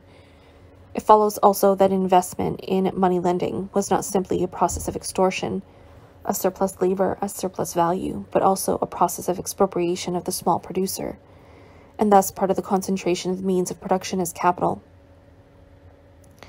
Relating this back to the more general remarks on how traders spend much of their savings, it is possible to see that much of the investment behavior of big money lenders and big peasants relates to an accumulation and concentration of capital, but within the specific limits imposed by labor processes continuous with those of the small production economy. 10.6. Peasant differentiation. The descriptions provided by various revenue officials suggest that we can posit the following classes of the Deccan peasantry. 1. A big peasantry, exploiting small peasants as moneyed capitalists and employing hired labor in cultivation. 2. A small peasantry differentiated internally into 1. An independent middle peasantry that incurred loans to meet occasional expenses of an economic or social nature. That would have been A. B. A more depressed and dependent middle peasantry regularly exploited by moneyed capitalists, from whom it derived much of its means of subsistence and production. And then 3. A semi-wage labor peasantry, structurally dependent on hiring out its labor power and not generally creditworthy. Davidson, in his account of the Sauda and Yuval Tolucas, writes, I would divide the cultivators into 3 classes. 1. Individuals holding land, either deshmuks, patels, chudris, or kulkarnis, who being possessed of considerable wealth, lend it out at interest to the poorer cultivators, besides which they purchase largely the produce both for consumption within the district and for export. 2. Individuals who are in comfortable circumstances and can farm their lands without applying to the saukars for capital. 3. The larger portion of the cultivators are included in this grade who are absolutely in the hands of the wealthier class, to whom they apply for money in the first instance to enable them to purchase their seed grain, also sufficient to support existence while their crops are in the ground.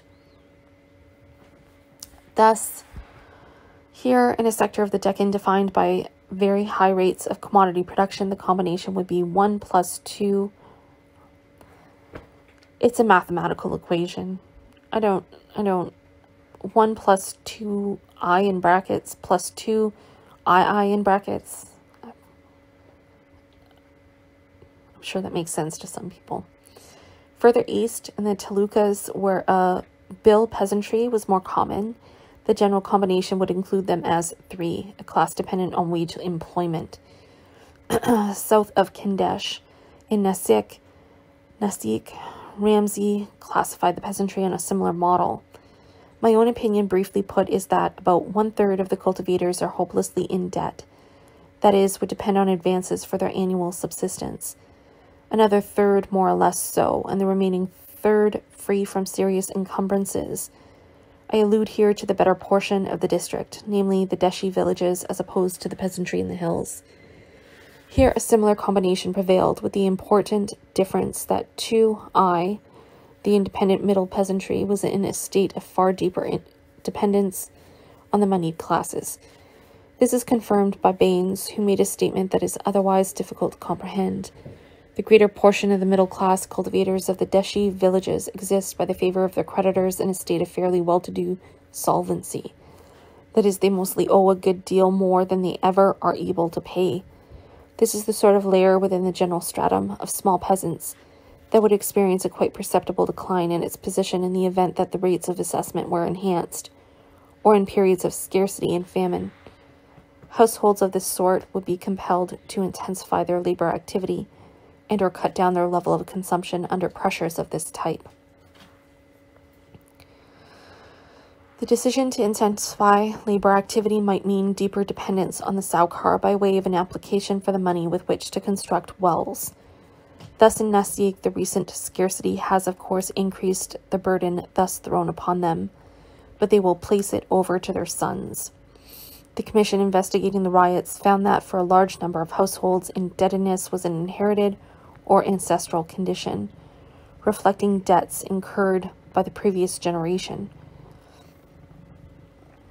In 1875, these households would have formed a depressed middle peasantry, but its origins would lie in the disintegration of a more independent layer than had been forced into the hands of moneyed capitalists over the previous 30 years. In Schlopper, the collector thought not much pressure for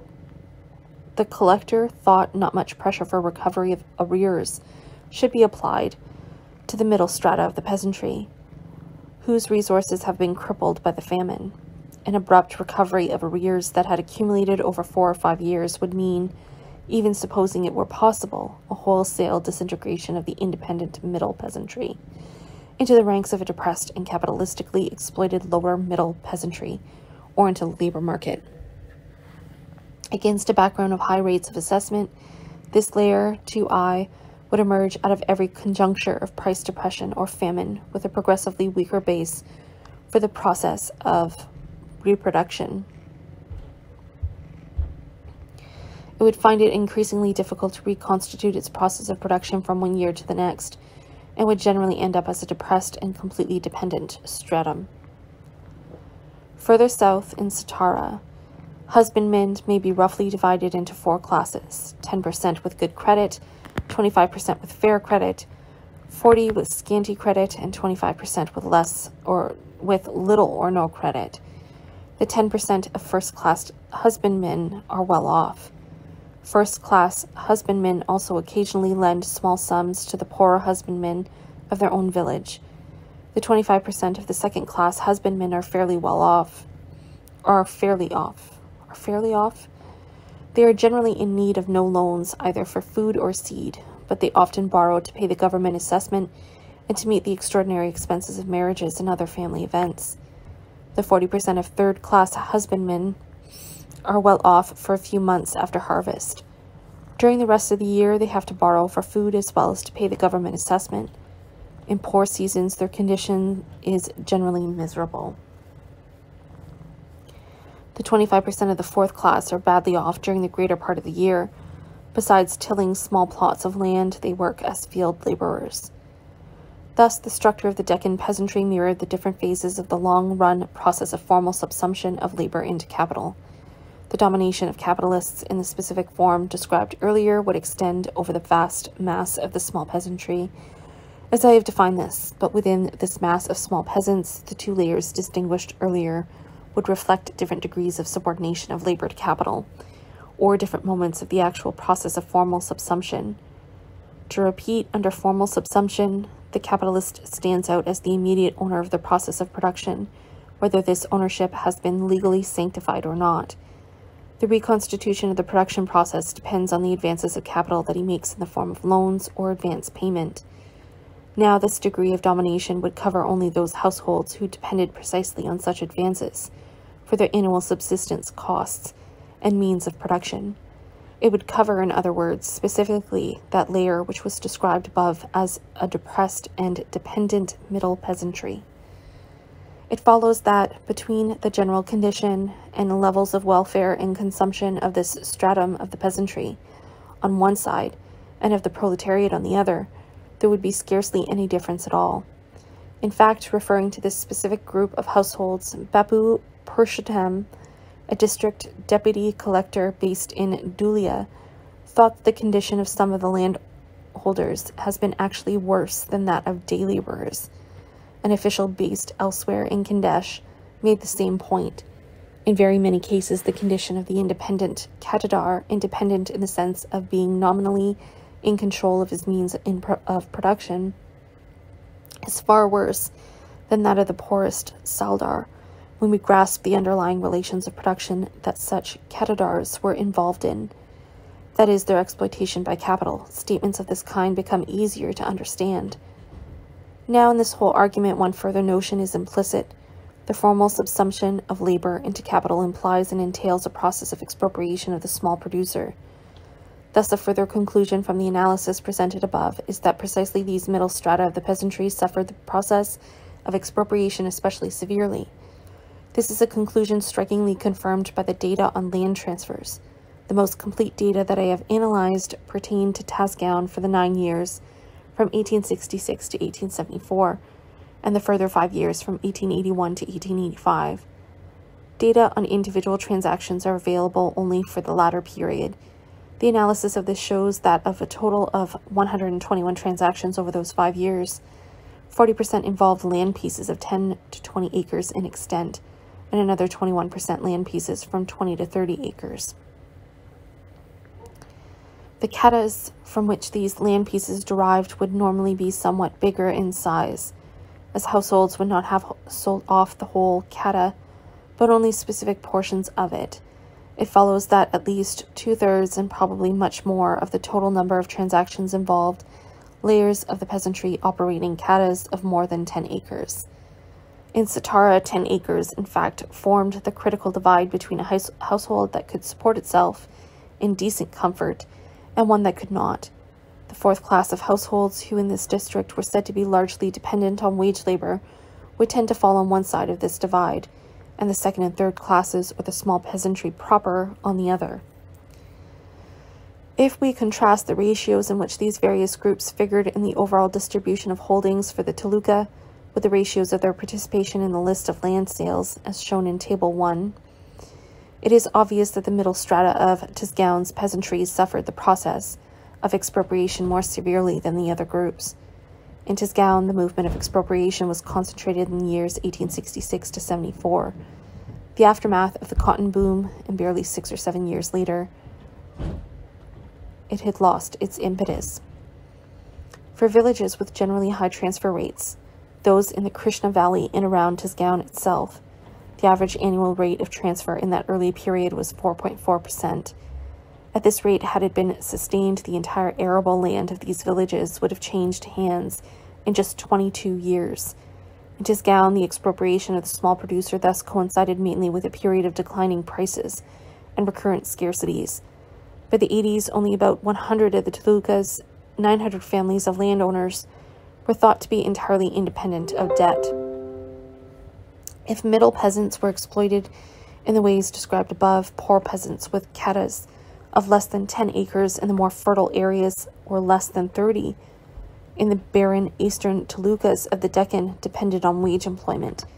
Even here, the employers of hired labor were often the moneyed capitalists, for a large proportion of small peasants were involved in transporting grain for moneylenders who, by extortion of their surplus labor, had built up these reserves of grain. In Ahmednagar in January, when the busy season is over, many with their bullocks are hired by Marwaris and other traders to carry grain and oilseeds to Ahmednagar, and Pune and the traders carts from Jamkhed, Karjat, Parner, and Srigonda. Alternatively, these and other lower strata of the peasantry would go for a time to Bombay and other places to work as laborers and carriers. In Pune, during the 8th month from October to June, a considerable proportion of the Kundi or cultivating classes go to Bombay, where they earn a living as palanquin bearers, carriers, grass cutters, and laborers.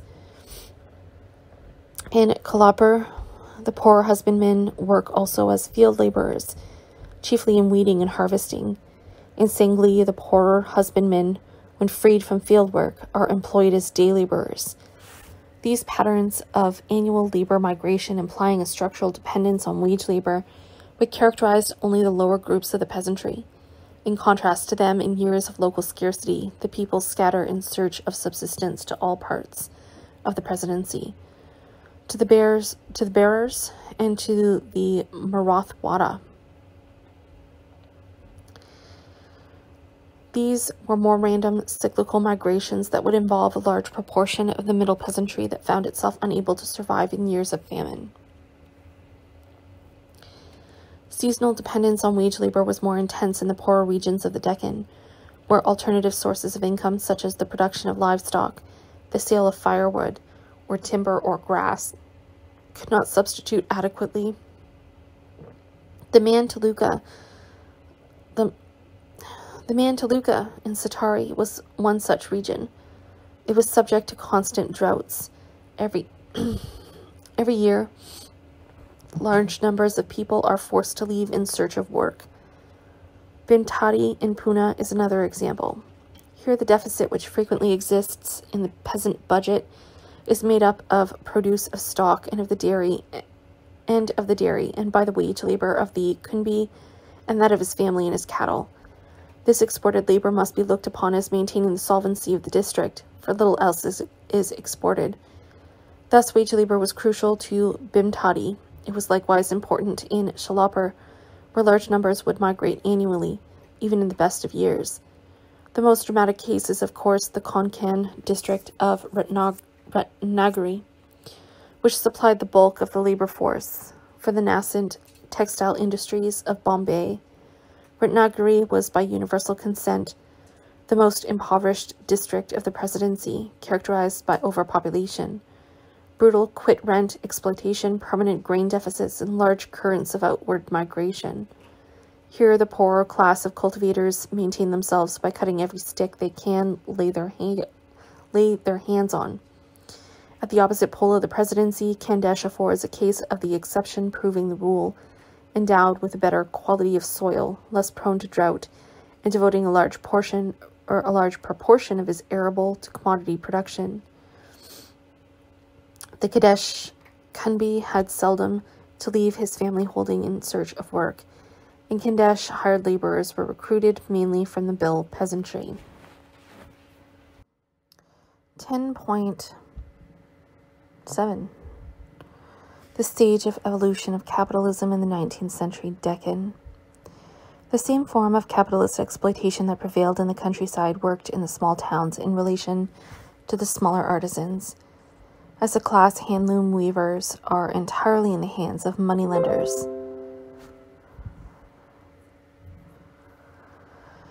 The moneylenders advance all the yarn and silk required and take possession of the article. In Satara, artisans generally procured their raw materials from the traders at high credit rates. The cotton weavers of this district were internally differentiated into a group that owned capital and employed wage labor, and a larger mass that borrowed money from Gujars and Marwaris to buy the yarn and pay for it by the articles they weave.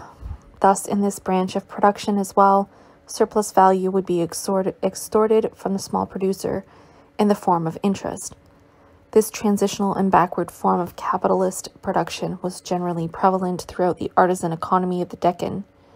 In Khandesh, very few artisans, not more than 10%, are free from debt.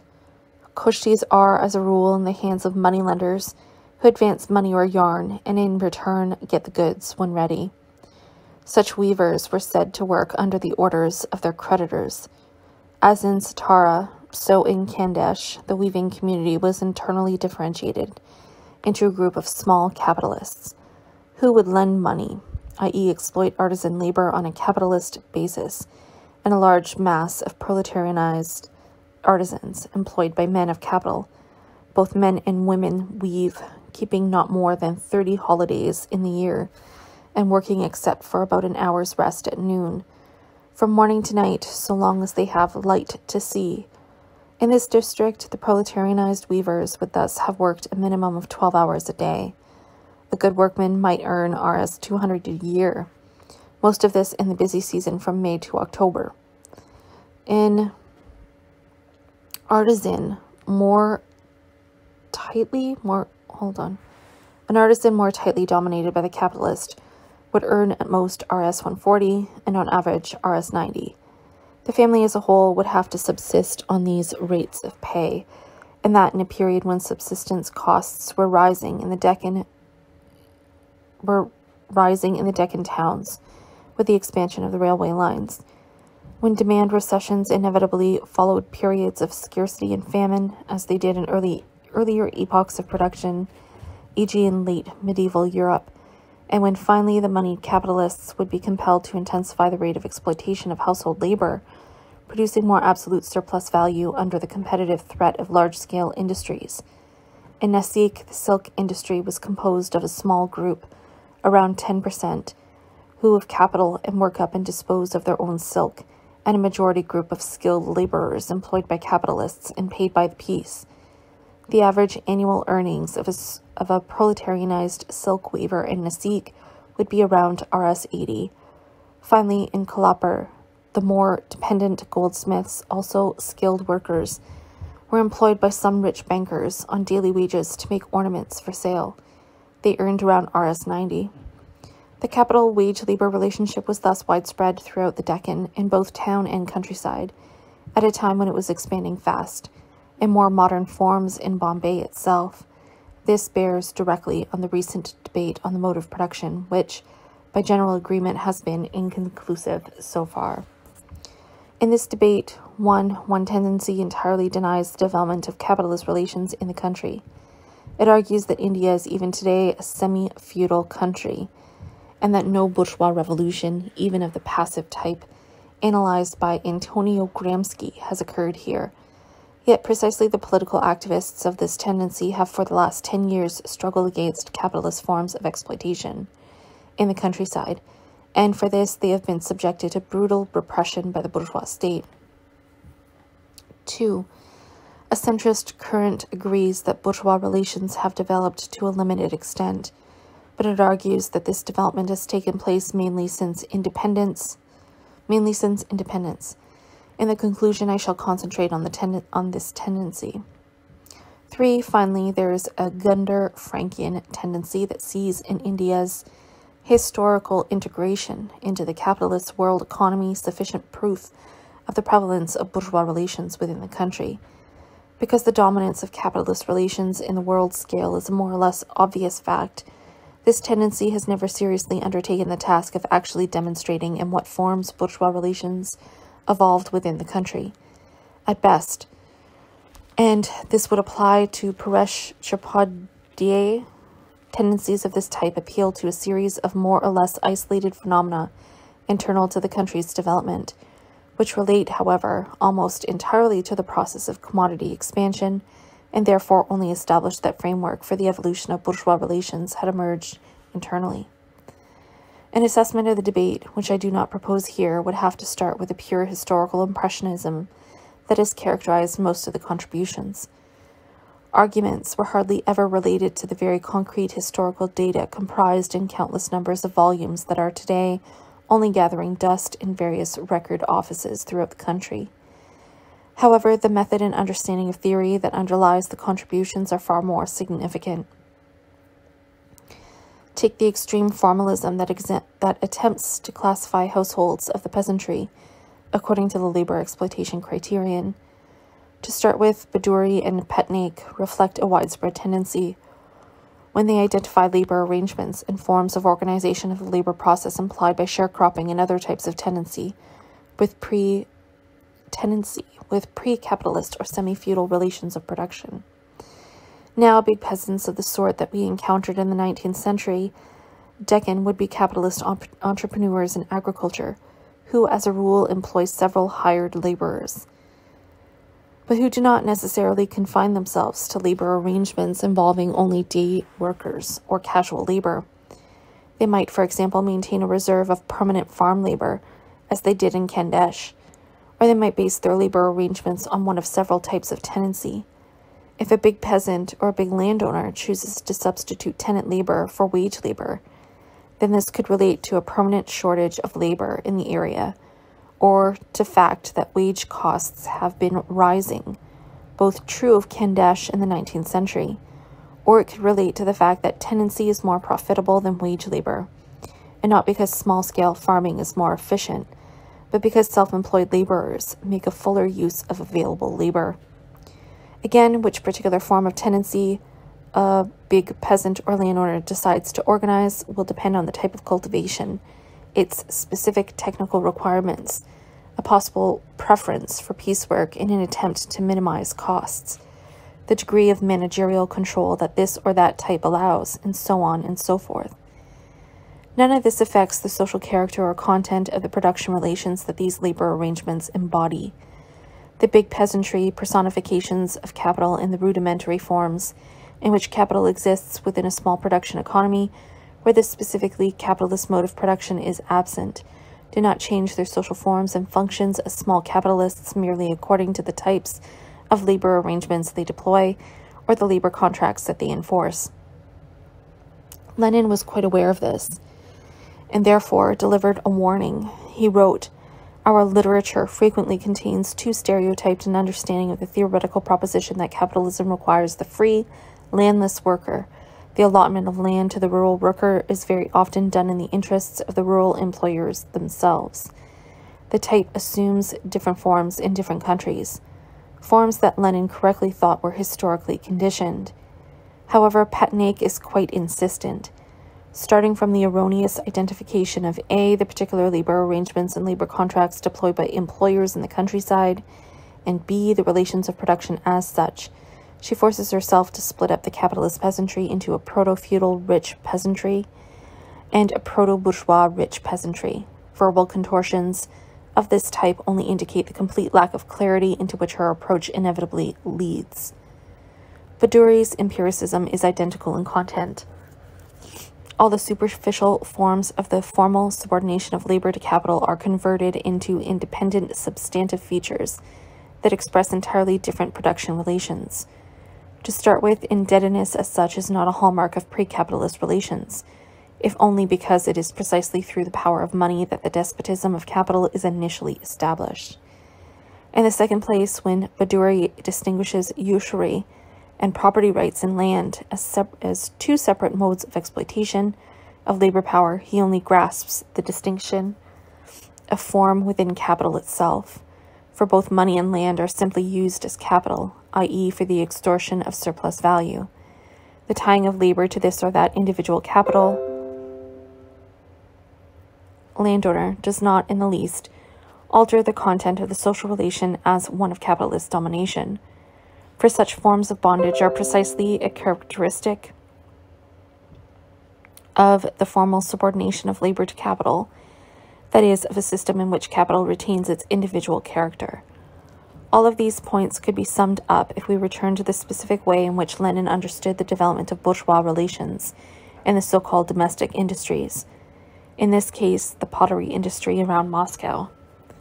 The relations in this industry, too, and similar examples could be quoted indefinitely, are bourgeois. We see how a minority owning larger and more profitable establishments and receiving a net income from the labor of others accumulate savings, while the majority are ruined.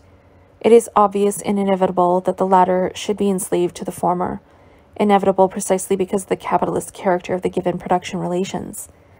These relations are the product of social labor, organized by commodity economy, passes into the hands of individuals and in their hands serves as an instrument for oppressing and enslaving the working people, as a means of personal enrichment by the exploitation of the masses. And do not think that this exploitation, this oppression, is any less marked because relations of this kind are still poorly developed, because the accumulation of capital, concomitant with the ruination of the producers, is negligible. Quite the contrary, this only leads to cruder serf forms of exploitation, to a situation where capital, not yet able to subjugate the worker directly by the mere purchase of his labor power at its value, enmeshes him in a veritable net of usurious extortion, binds him to itself by kulak methods, and as a result robs him not only of the surplus value, but of an enormous part of his wages too. Thus, here is a case of the development of bourgeois relations necessitating crude serf forms of exploitation. The position would obviously have been no different in the Deccan countryside and towns, and is no different in many parts of India today where the subordination of labor to capital remains formal. As I suggested earlier, Baduri, Patnaik, and others of a similar tendency simply confuse the capitalist's command over the process of production with the specifically capitalist form of the labor process. At the first level, the command or intervention of capital summarizes a value relationship pure and simple, a relationship of surplus value production or of the process of production as a valorization process.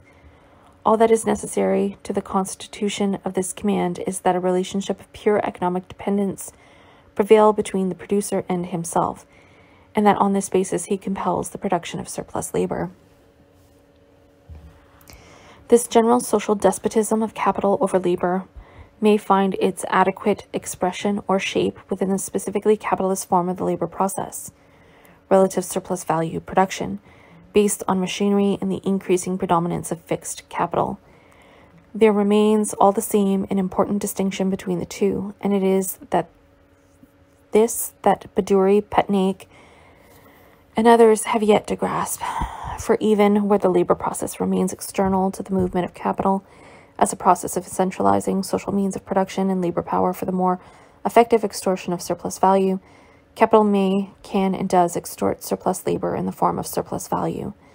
This brings us directly to a central underlying premise of the whole debate, one common in different ways to all sides. Positions downgrading the development of capitalist relations in India automatically suppose that if you deny that a specifically capitalist mode of production prevailed in India, or does prevail today, then you would be denying the prevalence of capitalist forms of exploitation of whatever type, however underdeveloped the stage of bourgeois production that they express. This is a premise that totally contradicts Marx's whole effort to distinguish the specific modes of subordination of labor to capital. It contradicts the view proposed by Marx himself that the formal subsumption of labor under capital can be found as a particular form alongside the specifically capitalist mode of production in its developed form. Because, although the latter entails the former, the converse does not necessarily obtain. That is to say, the formal subsumption of labor under capital can be found even in the absence of the developed form of the capitalist mode of production, positing large-scale industry, social forces of production, etc. This essay has attempted to demonstrate precisely this thesis within a concrete frame of reference. It shows that 1. The bourgeois mode of production in its developed or adequate structure was neither dominant nor widespread within the country, that in this sense, India remained a backward nation that had yet to witness a process of large-scale industrialization. 2. But capitalist relations of exploitation signifying the less advanced forms of capitalist production had emerged within a conjuncture of expanding commodity production, and were widespread and in some districts dominant. Under this system, the moneyed capitalists of the Deccan exerted a definite control over the process of production, even if the process of labor as such remained technologically continuous with the labor process of the small production economy. A greater proportion of the small peasantry and town-based handicraftsmen were in no position to reconstitute the process of production from year to year. The capitalist advanced them their wages and means of production as loans, and recovered his surplus value as interest. These relations did not, of course, transcend the limits of the production of absolute surplus value, so that increases in the rate of exploitation of labor power were purely a function of the most primitive forms of labor intensification and a lengthening of the working day. This stage of development, called by Marx the formal subordination of the labor to capital, was the specific stage the Deccan districts had reached towards the final decades of the 19th century. What is wrong, then, with the position that argues that relations within the backward countries were capitalist from their very inception as components of world economy? Tendency. When we locate the national economic forms that crystallized in various parts of the country within the deeper context of an expanding capitalist world economy, then it is immediately apparent that the nationally dominant forms of subsumption of labor into capital were merely a particular form alongside the specifically capitalist mode of production. For the determination of capital as a social reproduction process or of capital as social capital reflects itself most adequately in the form of world capital, and this composed the deeper framework of the process of commodity expansion that started in the Deccan around the 1850s. Well before the cotton boom, every poor cotton harvest in America, for example in 1836, 1838, 1845, 1846, 1849, had revived and stimulated the interest of British capitalists in an Indian cotton supply. After 1848, the Manchester Chamber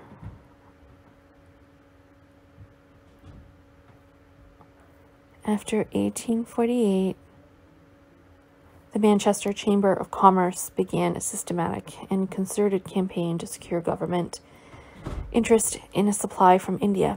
This agitation occurred against the background of a steady rise in the price of the standard American quality. By 1861, the program of the Cotton Supply Association included as its major objectives the conversion of land into a commodity, the establishment of effectual courts of law with the power to enforce contracts, and massive state expenditure in public works that would link the cotton districts to the port of Bombay.